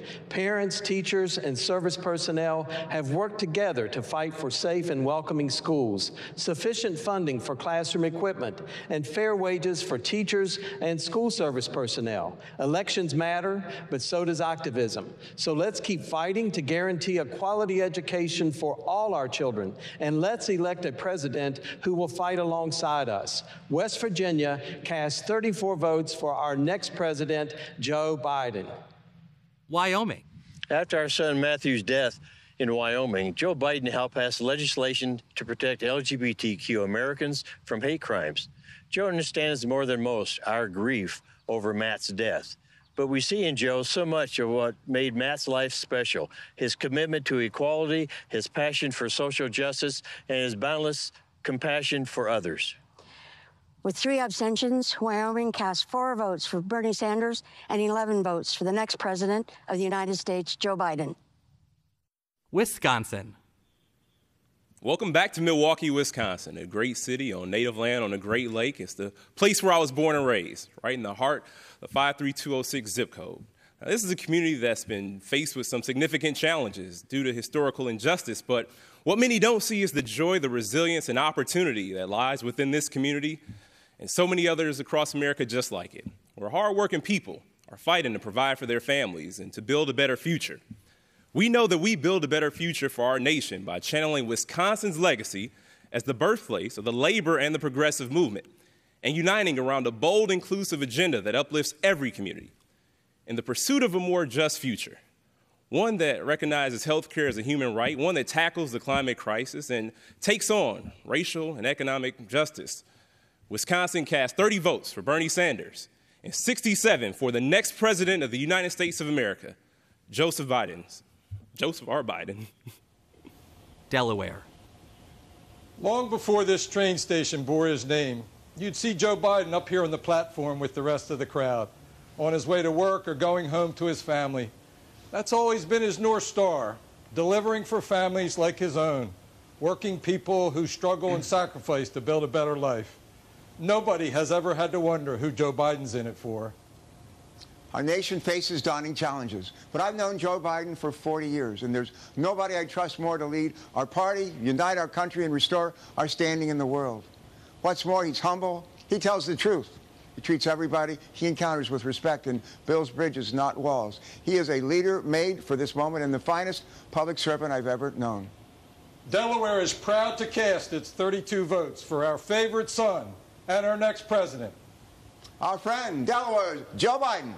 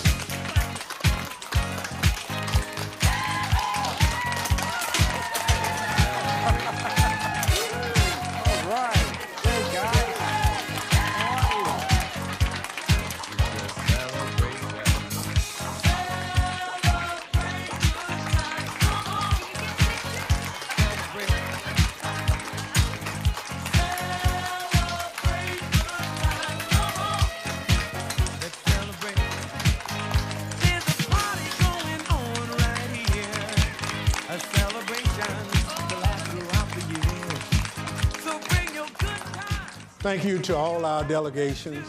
I'm pleased to announce that Vice President Joe Biden has officially been nominated by the Democratic Party as our candidate for President of the United States. Vice President Biden is hereby invited to deliver an acceptance speech. Well, thank you very, very much. From the bottom of my heart, thank you all. It means the world to me and my family, and I'll see you on Thursday. Thank you, thank you, thank you.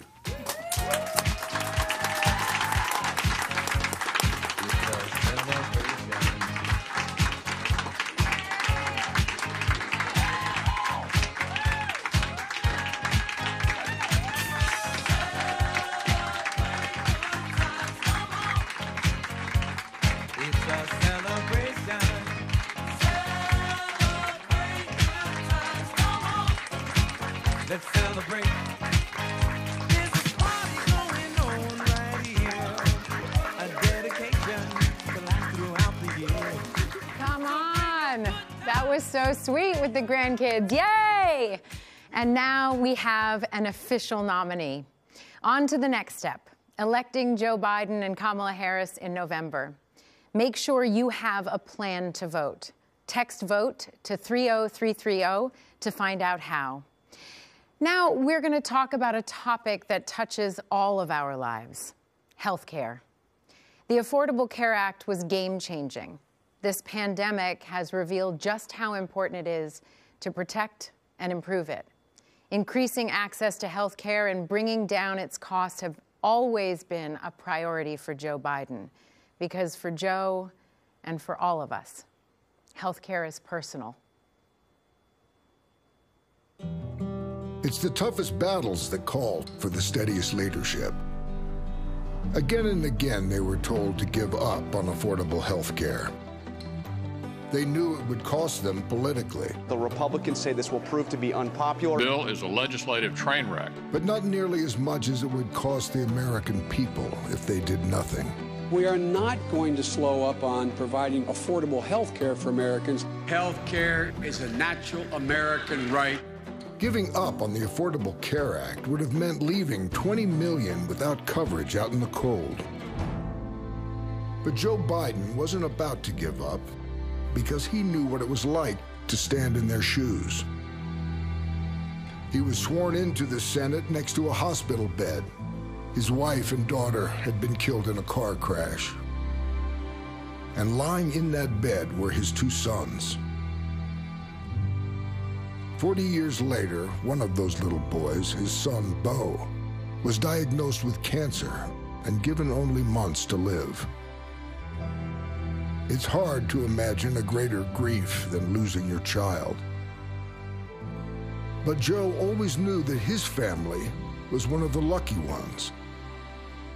After that accident, his son got 40 more years of life, all because he had health care. Without objection, the motion to reconsider is laid on the table. Now, it's unthinkable that Donald Trump is trying to take that health care away.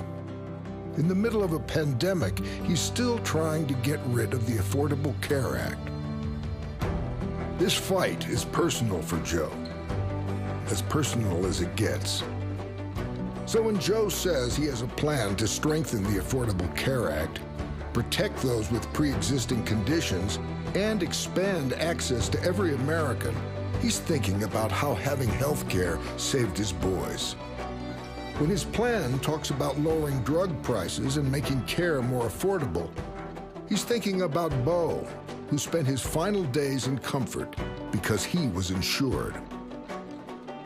Joe Biden knows what affordable health care means to American families because of what it's meant to his.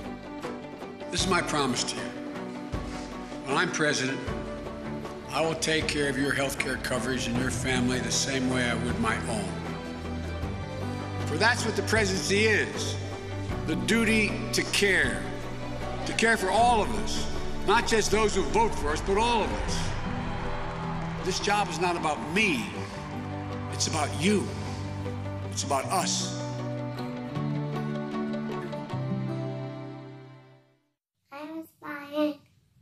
are you, you handsome boy? He was born in 15 and with a heart condition, known as transposition of the greater arteries, and ended up requiring a transplant. And thankfully, the ACA had already taken effect. But now that's something that we think about all the time, especially with his coverage, the potential of coverage maxes, and his initial hospital stay was over $3 million that was billed back to the insurance. I remember thinking as Bo lay dying in bed, and we'd lie in bed with him, his brother and I and his sister, and thinking to myself, what in God's name would I do if the doctor walked in and said, I'm sorry, you've outrun your insurance, you've reached your cap, suffer the last few months of your life on your own. I came from a part of the country, rural Missouri, where basically everybody was a Republican and I was a Republican. And I lost my voice. And we put off going to the doctor because we didn't have health insurance. When we finally got into somebody that could take a look at my throat, they said, wow, you've got cancer. It was stage 4, the worst kind of cancer you can have. My wife applied for insurance through the Affordable Care Act, and my coverage began on April 1st in 2012. And that same day, they started my chemo and radiation, and it saved my life. I'm here today. Generally speaking, as a church, you're concerned about people spiritually, but you're also concerned about other areas of their life. And that includes their physical or physiological well-being, because the Bible talks about all of us. But there are people in our country, and in fact, people in my church that can't take advantage of it because they don't have good health care. That's pretty discouraging to me, and that's pretty discouraging to them. Because of the myasthenia gravis and the fact that it's a very rare disease, a lot of our medications we have to fight for. And before the ACA, we worried about our medications. We worried about the pre-existing conditions for our children. We worried about age and the cap, because having that cost of the medications, we would have reached that $1 million cap in no time. But once the ACA passed, we no longer had that cap of the $1 million. The fear that you all live in, understandably, if somehow tomorrow they said no insurance, you're not covered, is just devastating. Hey, Laura, how you doing? Yes, again. How you doing? Well, you beat Hodgkin's lymphoma. God love you. But during it all, Trump was trying to rip away your coverage. The day you got your first chemo, Republicans voted to gut the ACA. I can't imagine what it must have been like going to sleep at night wondering what to do. Ever since I was diagnosed, every night I'd go to bed concerned about what news I would get in the morning. And even today, they're still trying to take away our health care, even during a pandemic. Look, we're going to make sure we don't lose that ACA. We're going to provide a Medicare-like option as a public option. And any state where there is if you qualify for Medicaid and the state hasn't provided it, you'd automatically be enrolled. I'm going to protect you like I tried to protect my own family. And I promise you that.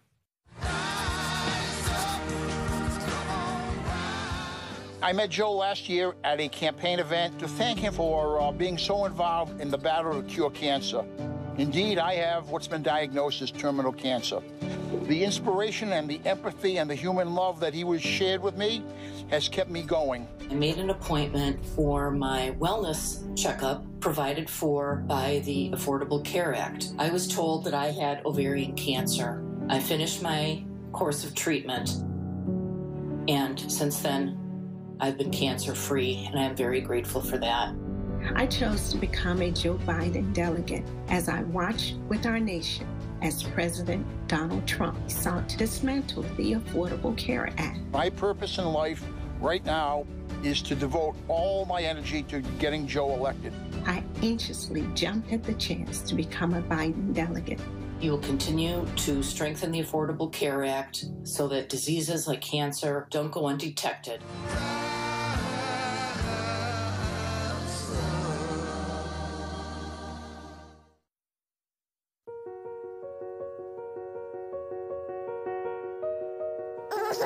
Hey Carl, it's me, Dad. By the time you're watching this, you will have grown up to be strong and courageous, but I don't know how much longer I'll be around for you.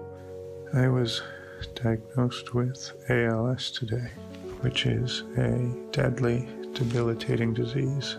After I was diagnosed, the president passed a tax bill that put my health care at risk.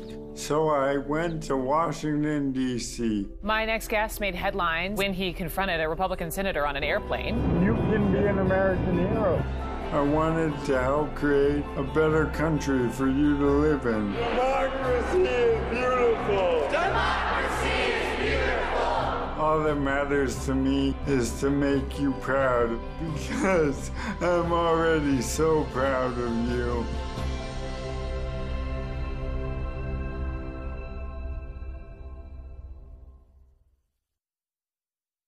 Hello America. My name is Audie Barkin, and I am speaking to you through this computer voice because I have been paralyzed by a mysterious illness called ALS. Like so many of you, I have experienced the ways our healthcare system is fundamentally broken. Enormous costs, denied claims, dehumanizing treatment when we are most in need. Since my shocking diagnosis, I have traveled the country meeting countless patients like me, demanding more of our representatives and our democracy. Today, we are witnessing the tragic consequences of our failing healthcare system. In the midst of a pandemic, nearly 100 million Americans do not have sufficient health insurance. And even good insurance does not cover essential needs like long-term care. Our loved ones are dying in unsafe nursing homes, our nurses are overwhelmed and unprotected, and our essential workers are treated as dispensable. We live in the richest country in history, and yet we do not guarantee this most basic human right. Everyone living in America should get the health care they need, regardless of their employment status or ability to pay.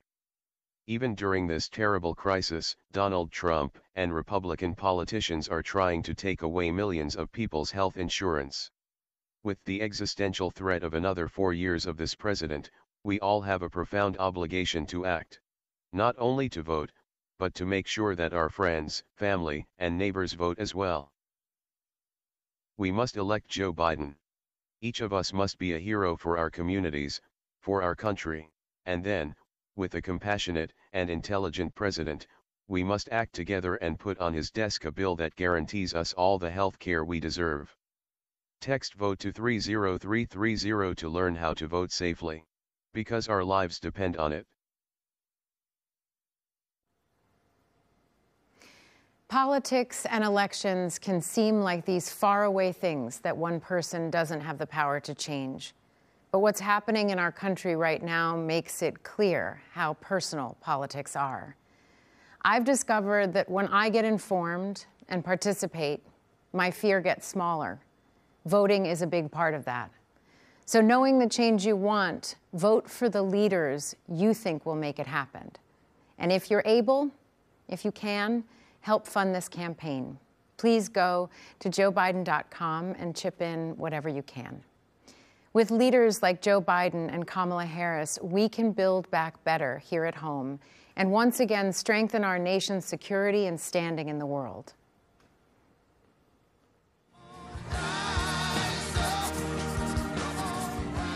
My name is DeMarcus Gilliard. I'm 34 years old, and I currently live in Los Angeles, California. I'm a 2009 graduate of the U.S. Naval Academy in Annapolis, and I served on active duty in the Marine Corps as an officer for 6 years. I took an oath to support, uphold, and defend the Constitution of the United States of America, and I know that Joe Biden, in his years of public service, took a similar oath, and he understands the sacrifice of the men and women in uniform who are overseas right now fighting for the ideals of this nation, that liberty and justice can be extended to all people. I know that Joe Biden understands that at his core. I trust him to lead us on day one into a greater future. There's nothing more important for me right now than making sure that we restore the soul of our nation. And I think that Joe Biden is the best person to do that. So, thanks, Joe.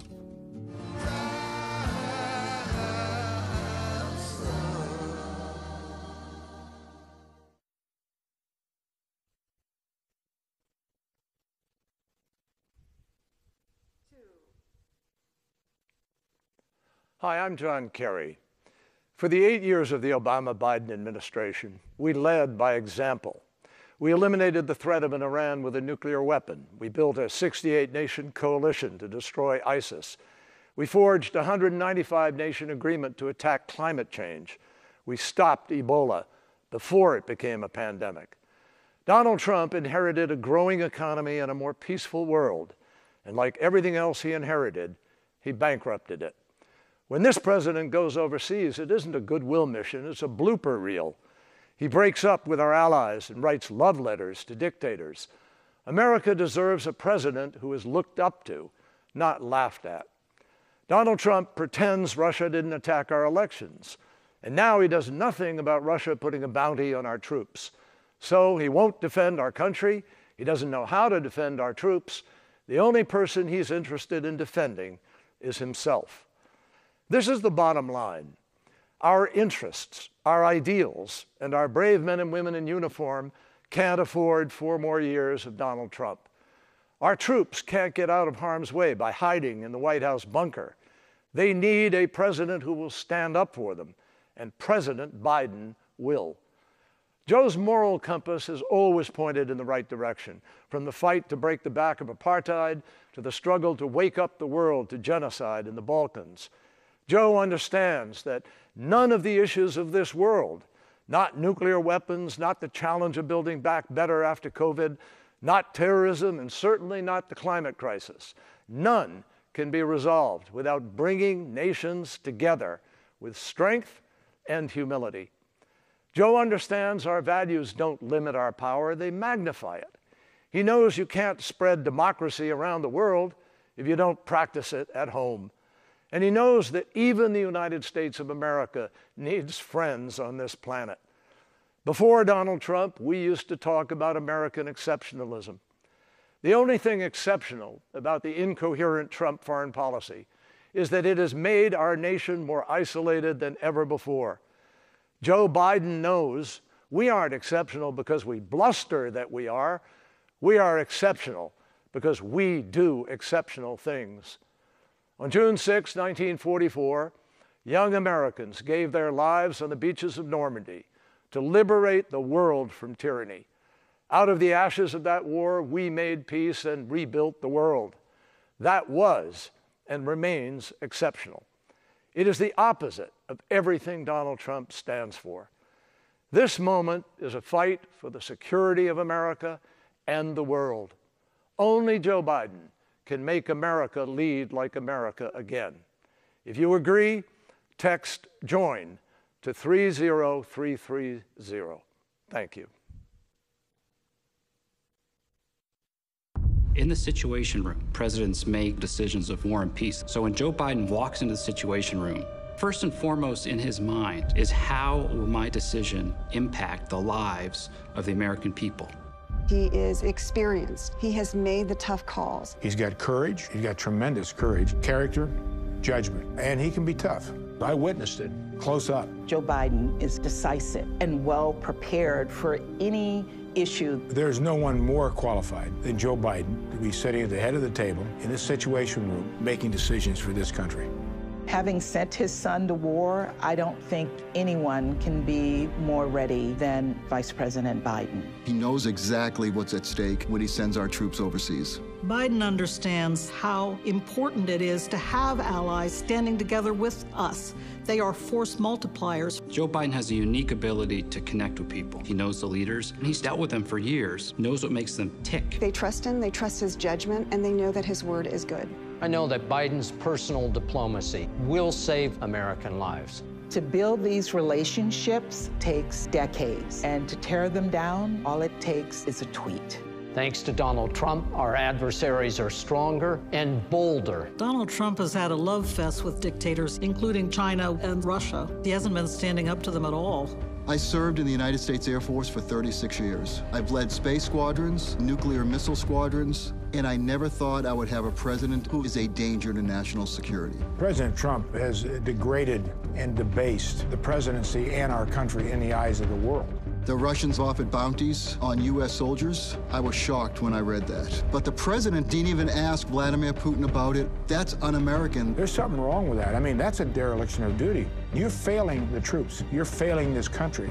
The first thing a president needs to do is find out what the facts are. This president doesn't care about facts. Biden cares about the safety and welfare of American servicemen and women. Our military had a policy to maintain our presence in Syria. We actually came to the aid of the Kurds against ISIS, and we helped stop the advance. President Trump told us to simply abandon the Kurds. It's shameful. Joe Biden will be strong against dictators. I've heard him on the phone with some pretty tough characters. You know, you talk about Joe Biden's empathy, his decency, but Joe Biden is tough as nails, and everybody knows it. He will do the right thing, no matter the political cost. I've served for 2 Republican presidents and 1 Democratic president. I have seen the Trump administration make decisions without any thought, without any preparation, that have massive life and death consequences. At one of the most defining times in the history of the world, Joe Biden is uniquely qualified to be president of the United States. If you want a strong America, you want Joe Biden. Hi, I'm former Secretary of State Colin Powell. 100 years ago, a young immigrant left a dirt farm in Jamaica and set out for America. 3 years later, a ship pulled into New York Harbor, and a young Jamaican woman gazed up at the Statue of Liberty for the first time. They became my parents, and they inspired me to finish college and join the Army. This began a journey of service that would take me from basic training to combat in Vietnam, up the ranks to serve as Chairman of the Joint Chiefs of Staff and Secretary of State.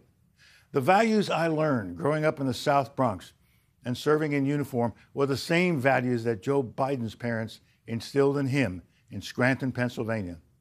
I support Joe Biden for the presidency of the United States because those values still define him, and we need to restore those values to the White House. Our country needs a commander-in-chief who takes care of our troops in the same way he would his own family. For Joe Biden, that doesn't need teaching. It comes from the experience he shares with millions of military families, sending his beloved son off to war and praying to God he would come home safe. Joe Biden will be a president we will all be proud to salute. With Joe Biden in the White House, you will never doubt that he will stand with our friends and stand up to our adversaries, never the other way around. He will trust our diplomats and our intelligence community, not the flattery of dictators and despots. He will make it his job to know when anyone dares to threaten us. He will stand up to our adversaries with strength and experience. They will know he means business. I support Joe Biden because beginning on day one, he will restore Americans' leadership and our moral authority. He'll be a president who knows that America is strongest when, as he has said, we lead both by the power of our example and the example of our power. He will restore America's leadership in the world and restore the alliances we need to address the dangers that threaten our nation, from climate change to nuclear proliferation. Today, we are a country divided, and we have a president doing everything in his power to make it that way and keep us that way. What a difference it will make to have a president who unites us, who restores our strength and our soul. I still believe that in our hearts, we are the same America that brought my parents to our shores, an America that inspires freedom around the world. That's the America Joe Biden will lead as our next president. Thank you very much. It was a friendship that shouldn't have worked. John, a former Navy pilot just released from a North Vietnamese prison. Joe, a young senator from Delaware. Legislative assistance. But in the 1970s, Joe was assigned a military aide for a trip overseas. I was the Navy's Senate liaison and used to carry your bags on overseas trips. The son of a gun never carried my bags. He was supposed to carry my bags, David, but he never carried my bags. John and Joe traveled thousands of miles together. The families got to know each other, gathering for picnics in the Bidens' backyard. They would just sit and joke. It was like a comedy show sometimes to watch the two of them. But when John was elected to the Senate as a Republican from Arizona, they found themselves on opposing sides. We're in different parties, We hold different views on many issues. They'd be going at it on the floor, and you'd think, oh, these guys must really, really, really dislike each other. And they'd be having dinner that night together. Senator Biden had great respect for the institution of the Senate. He built relationships that were cordial, that were personal. We've always been willing, when we thought the other guy was right, cross the aisle and lock arms. It's good for the country. It takes trust to get things done in a divided government. And I think with Joe Biden, his colleagues knew that your points were equally valid to him. Even if a deal seemed out of reach, it was always Joe who tried to cross the aisle. He was like a natural for that. He just had an ability to find the common ground, but never give up your principles. For 3 decades, Joe was able to move his colleagues and find a way forward. On violence against women, banning chemical weapons, assault weapons, and controlling nuclear arms. It was a style of legislating and leadership that you don't find much anymore. And when millions of Americans were faced with losing their health insurance, it was Joe's friend who saved Obamacare by crossing the aisle. McCain has his vote with a thumbs down. John and I have been given several awards about bipartisanship.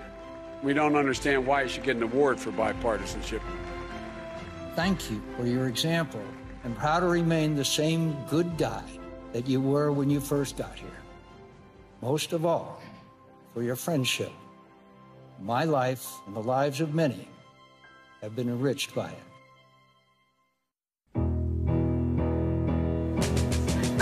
Love it. Good day, sunshine. Good day, sunshine. I have a rule that I never think of anything negative when I'm running. When I set my mind to something, I find a way to get it done.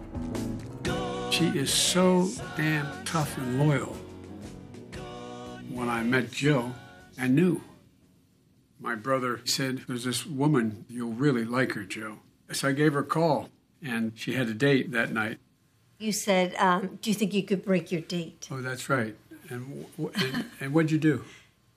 Well, I called and told the guy that I had a friend in from out of town and went out with Joe. I was 30, and I was a senator, and I was a widower. Several years earlier, a tractor trailer broadsided my wife and 3 children. My wife was killed, and my daughter was killed. I wasn't big on the whole date scene thing.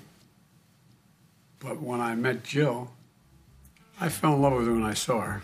I've got sunshine on a cloudy day. He said, I'd really like to see you again. So he's looking at his calendar and he's, oh, Thursday. No, I'm really busy. No, I'm busy Friday. How about tomorrow? And I thought, buddy, you just blew your cover. She's owned me since then. The boys fell in love with Jill, too. I'm brushing my teeth one morning, and they came running in, and Bo and Hunt said, Dad, we think it's time we marry Jill. Swear to God. I asked her to marry me 5 times. It wasn't just my heart that was on the line. I loved the boys so much. I had to be sure that it had to be forever. Now, I'm going to ask you one more time. Will you marry me? She goes like this. Okay. Someday, yeah, we'll put it together and we'll get it undone. She put us back together. She gave me back my life. She gave us back a family. We were raised with the same values. I grew up in Willow Grove, Pennsylvania, right outside of Philly. My mom was English, Scottish, and my dad was Italian. My grandmother made the homemade noodles that would hang, and she'd be drying her noodles. They were a very close family. She's the eldest of 5 girls. She's kind of like the godmother of all of us. I think we've all seen the feistiness in her.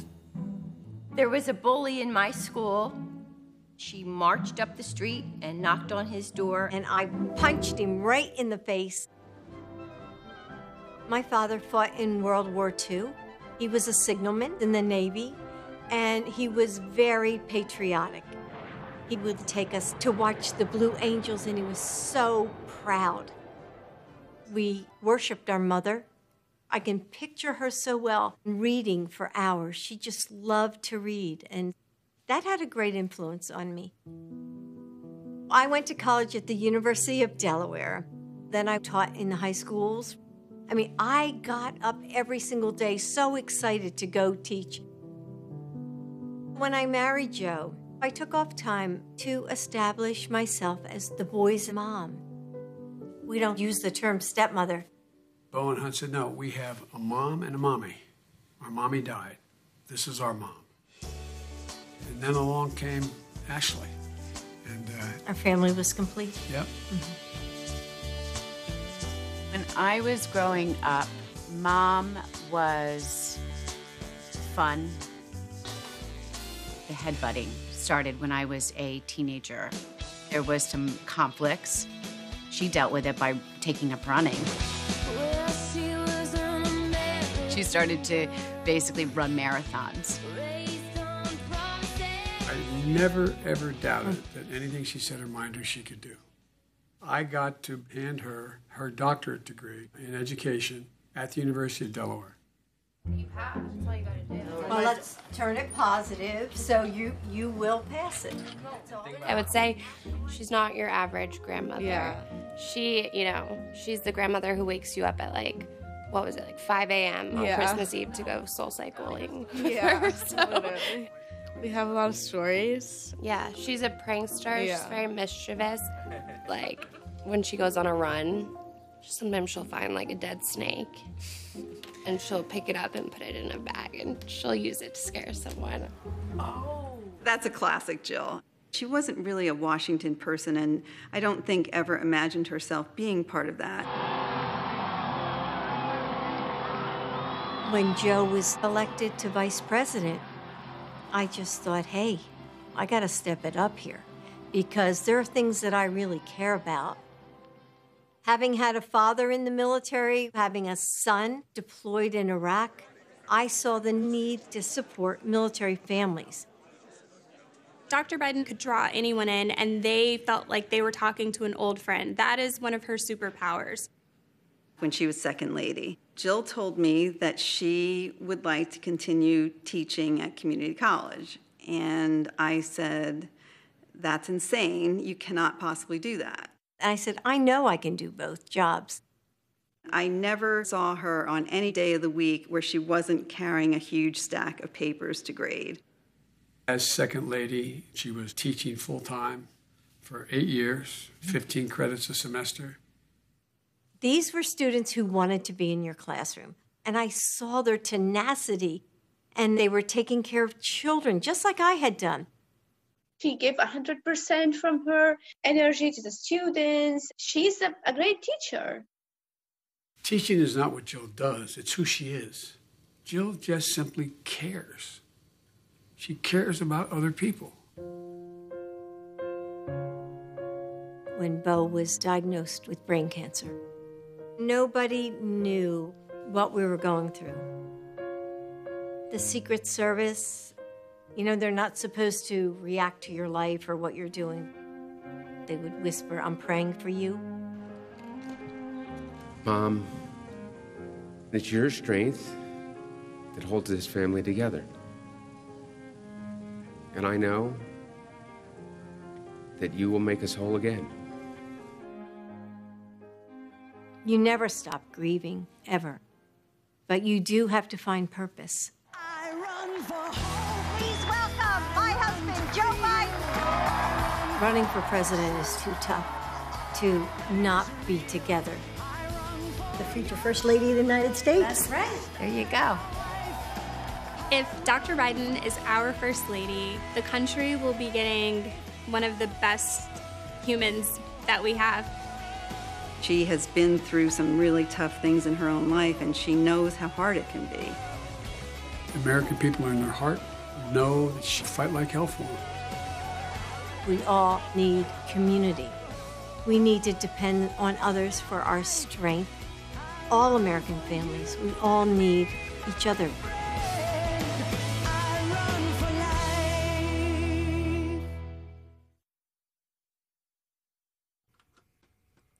And now, please welcome Dr. Jill Biden.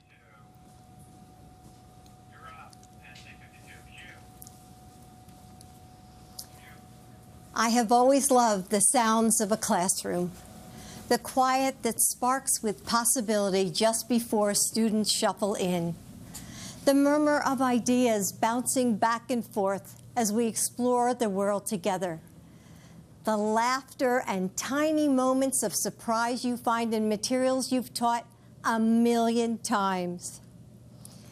When I taught English here at Brandywine High School, I would spend my summer preparing for the school year about to start, filled with anticipation.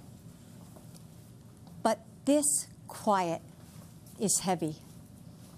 You can hear the anxiety that echoes down empty hallways. There's no scent of new notebooks or freshly waxed floors. The rooms are dark as the bright young faces that should fill them are now confined to boxes on a computer screen. I hear it from so many of you. The frustration of parents juggling work while they support their children's learning, or are afraid that their kids might get sick from school. The concern of every person working without enough protection.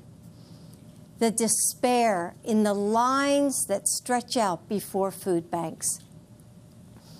And the indescribable sorrow that follows every lonely last breath when the ventilators turn off. As a mother and a grandmother, as an American, I am heartbroken by the magnitude of this loss, by the failure to protect our communities, by every precious and irreplaceable life gone. Like so many of you, I'm left asking, how do I keep my family safe? You know, motherhood came to me in a way I never expected. I fell in love with a man and 2 little boys standing in the wreckage of unthinkable loss, mourning a wife and mother, a daughter and sister. I never imagined at the age of 26 I would be asking myself, how do you make a broken family whole? Still, Joe always told the boys, Mommy sent Jill to us, and how could I argue with her?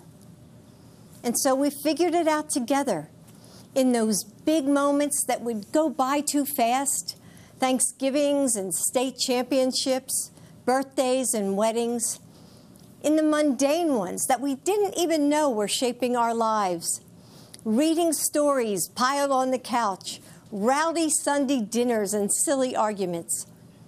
Listening to the faint sounds of laughter that would float downstairs as Joe put the kids to bed every night, while I studied for grad school or graded papers under the pale yellow kitchen lamp, the dinner dishes waiting in the sink.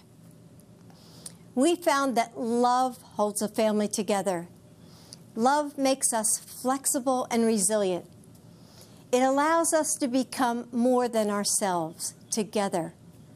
And though it can't protect us from the sorrows of life, it gives us refuge, a home.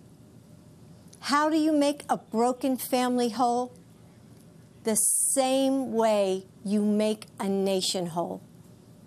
With love and understanding, and with small acts of kindness, with bravery, with unwavering faith.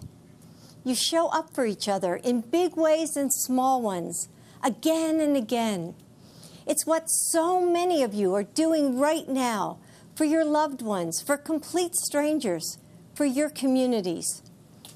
There are those who want to tell us that our country is hopelessly divided, that our differences are irreconcilable.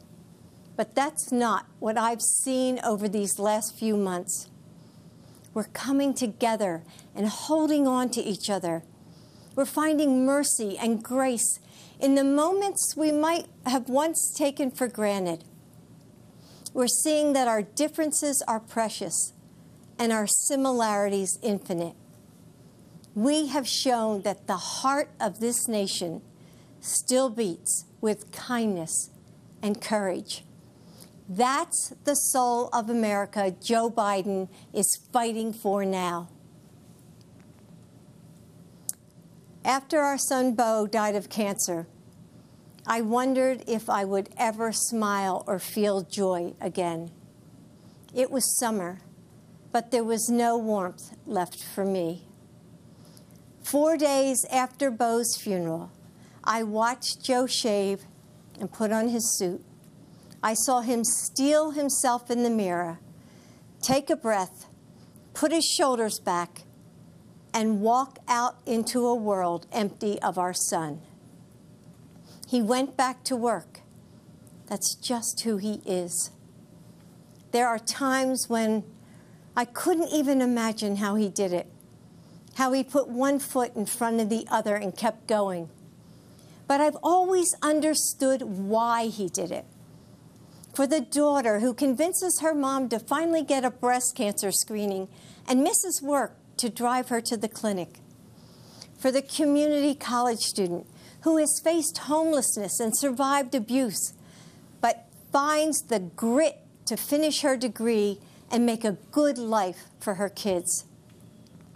For the little boy whose mom is serving as a Marine in Iraq, who puts on a brave face in his video call and doesn't complain when the only thing he wants for his birthday is to be with her. For all those people Joe gives his personal phone number to at rope lines and events, the ones he talks to for hours after dinner, helping them smile through their loss, letting them know that they aren't alone. He does it for you. Joe's purpose has always driven him forward.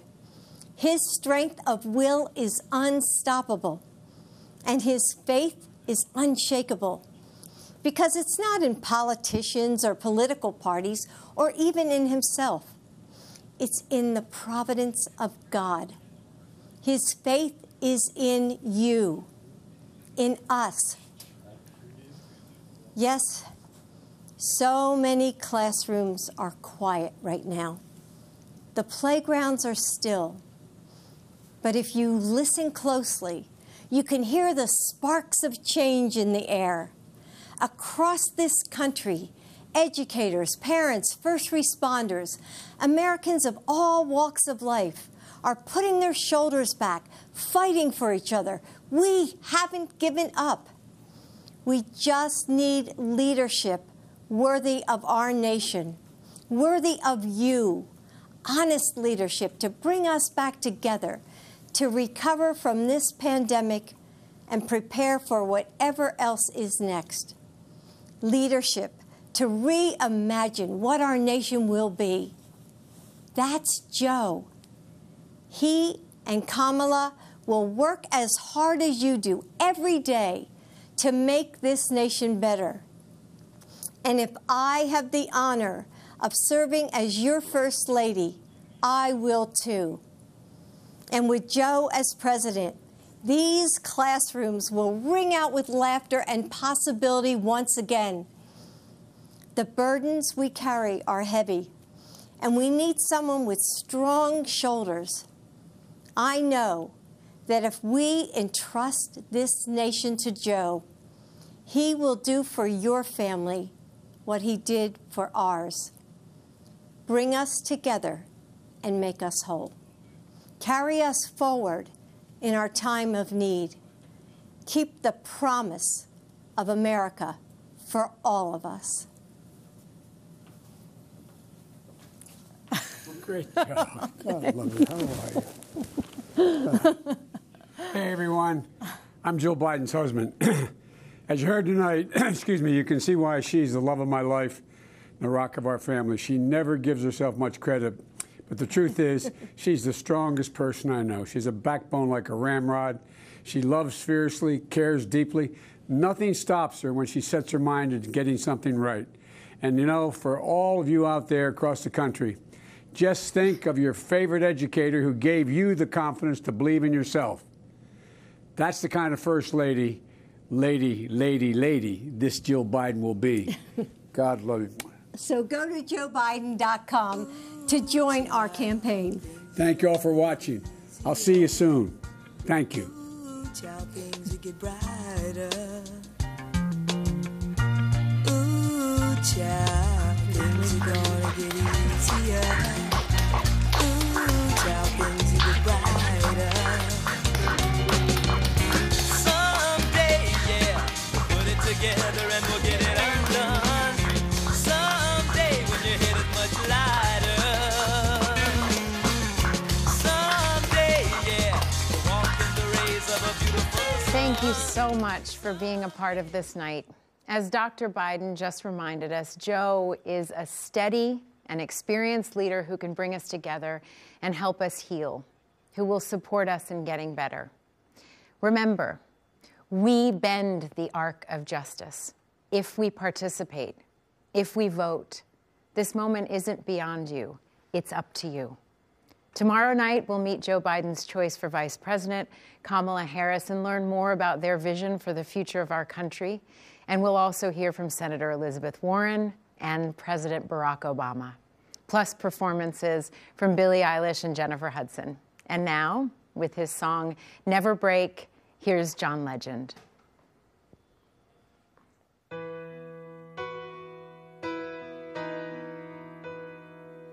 Oh, yeah. We got a good thing, babe. Whenever life is hard, we'll never lose our way, 'cause we both know who we are. Who knows about tomorrow? We don't know what's in the stars. I just know I'll always follow the light in your heart. So I'm not worried about us, and I've never been. We know how the story ends. We will never break. We will never break. Build on a foundation strong enough to stay. We will never break. As the water rises and the mountains shake, our love will remain. We will never, no, no, never. We will never, no, no, never. We will never, no, never. We will never, no. The world is dangerous, throw it all at us. There's nothing we cannot take. We will never break. We will never break. Build on a foundation strong enough to stay. We will never break. As the water rises and the mountains shake, our love will remain. We will never, no, no, never. We will never, no, no, never. We will never, no, never. We will never, no. We will never, no, never. We will, no.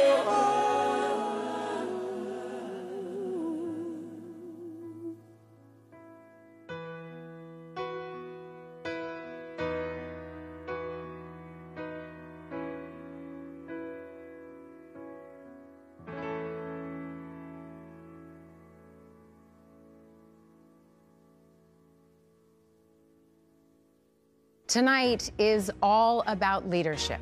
We will work to meet our extraordinary challenges because progress is made by the hopeful, not the cynical. And we will do that work together because movements are built by the many, not the few. Faced with a president of cowardice, Joe Biden is a man of proven courage.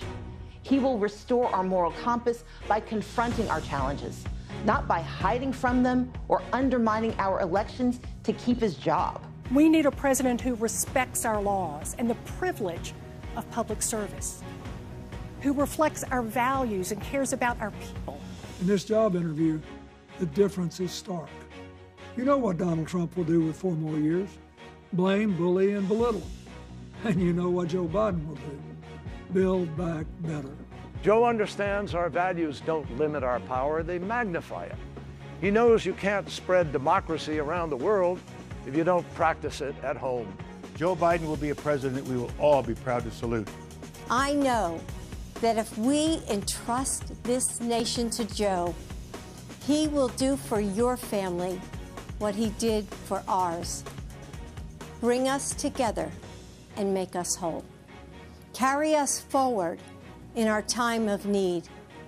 Keep the promise of America for all of us.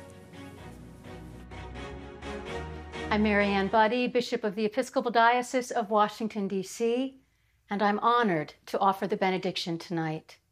Hear these words from pastor, civil rights leader, and peace activist William Sloane Coffin.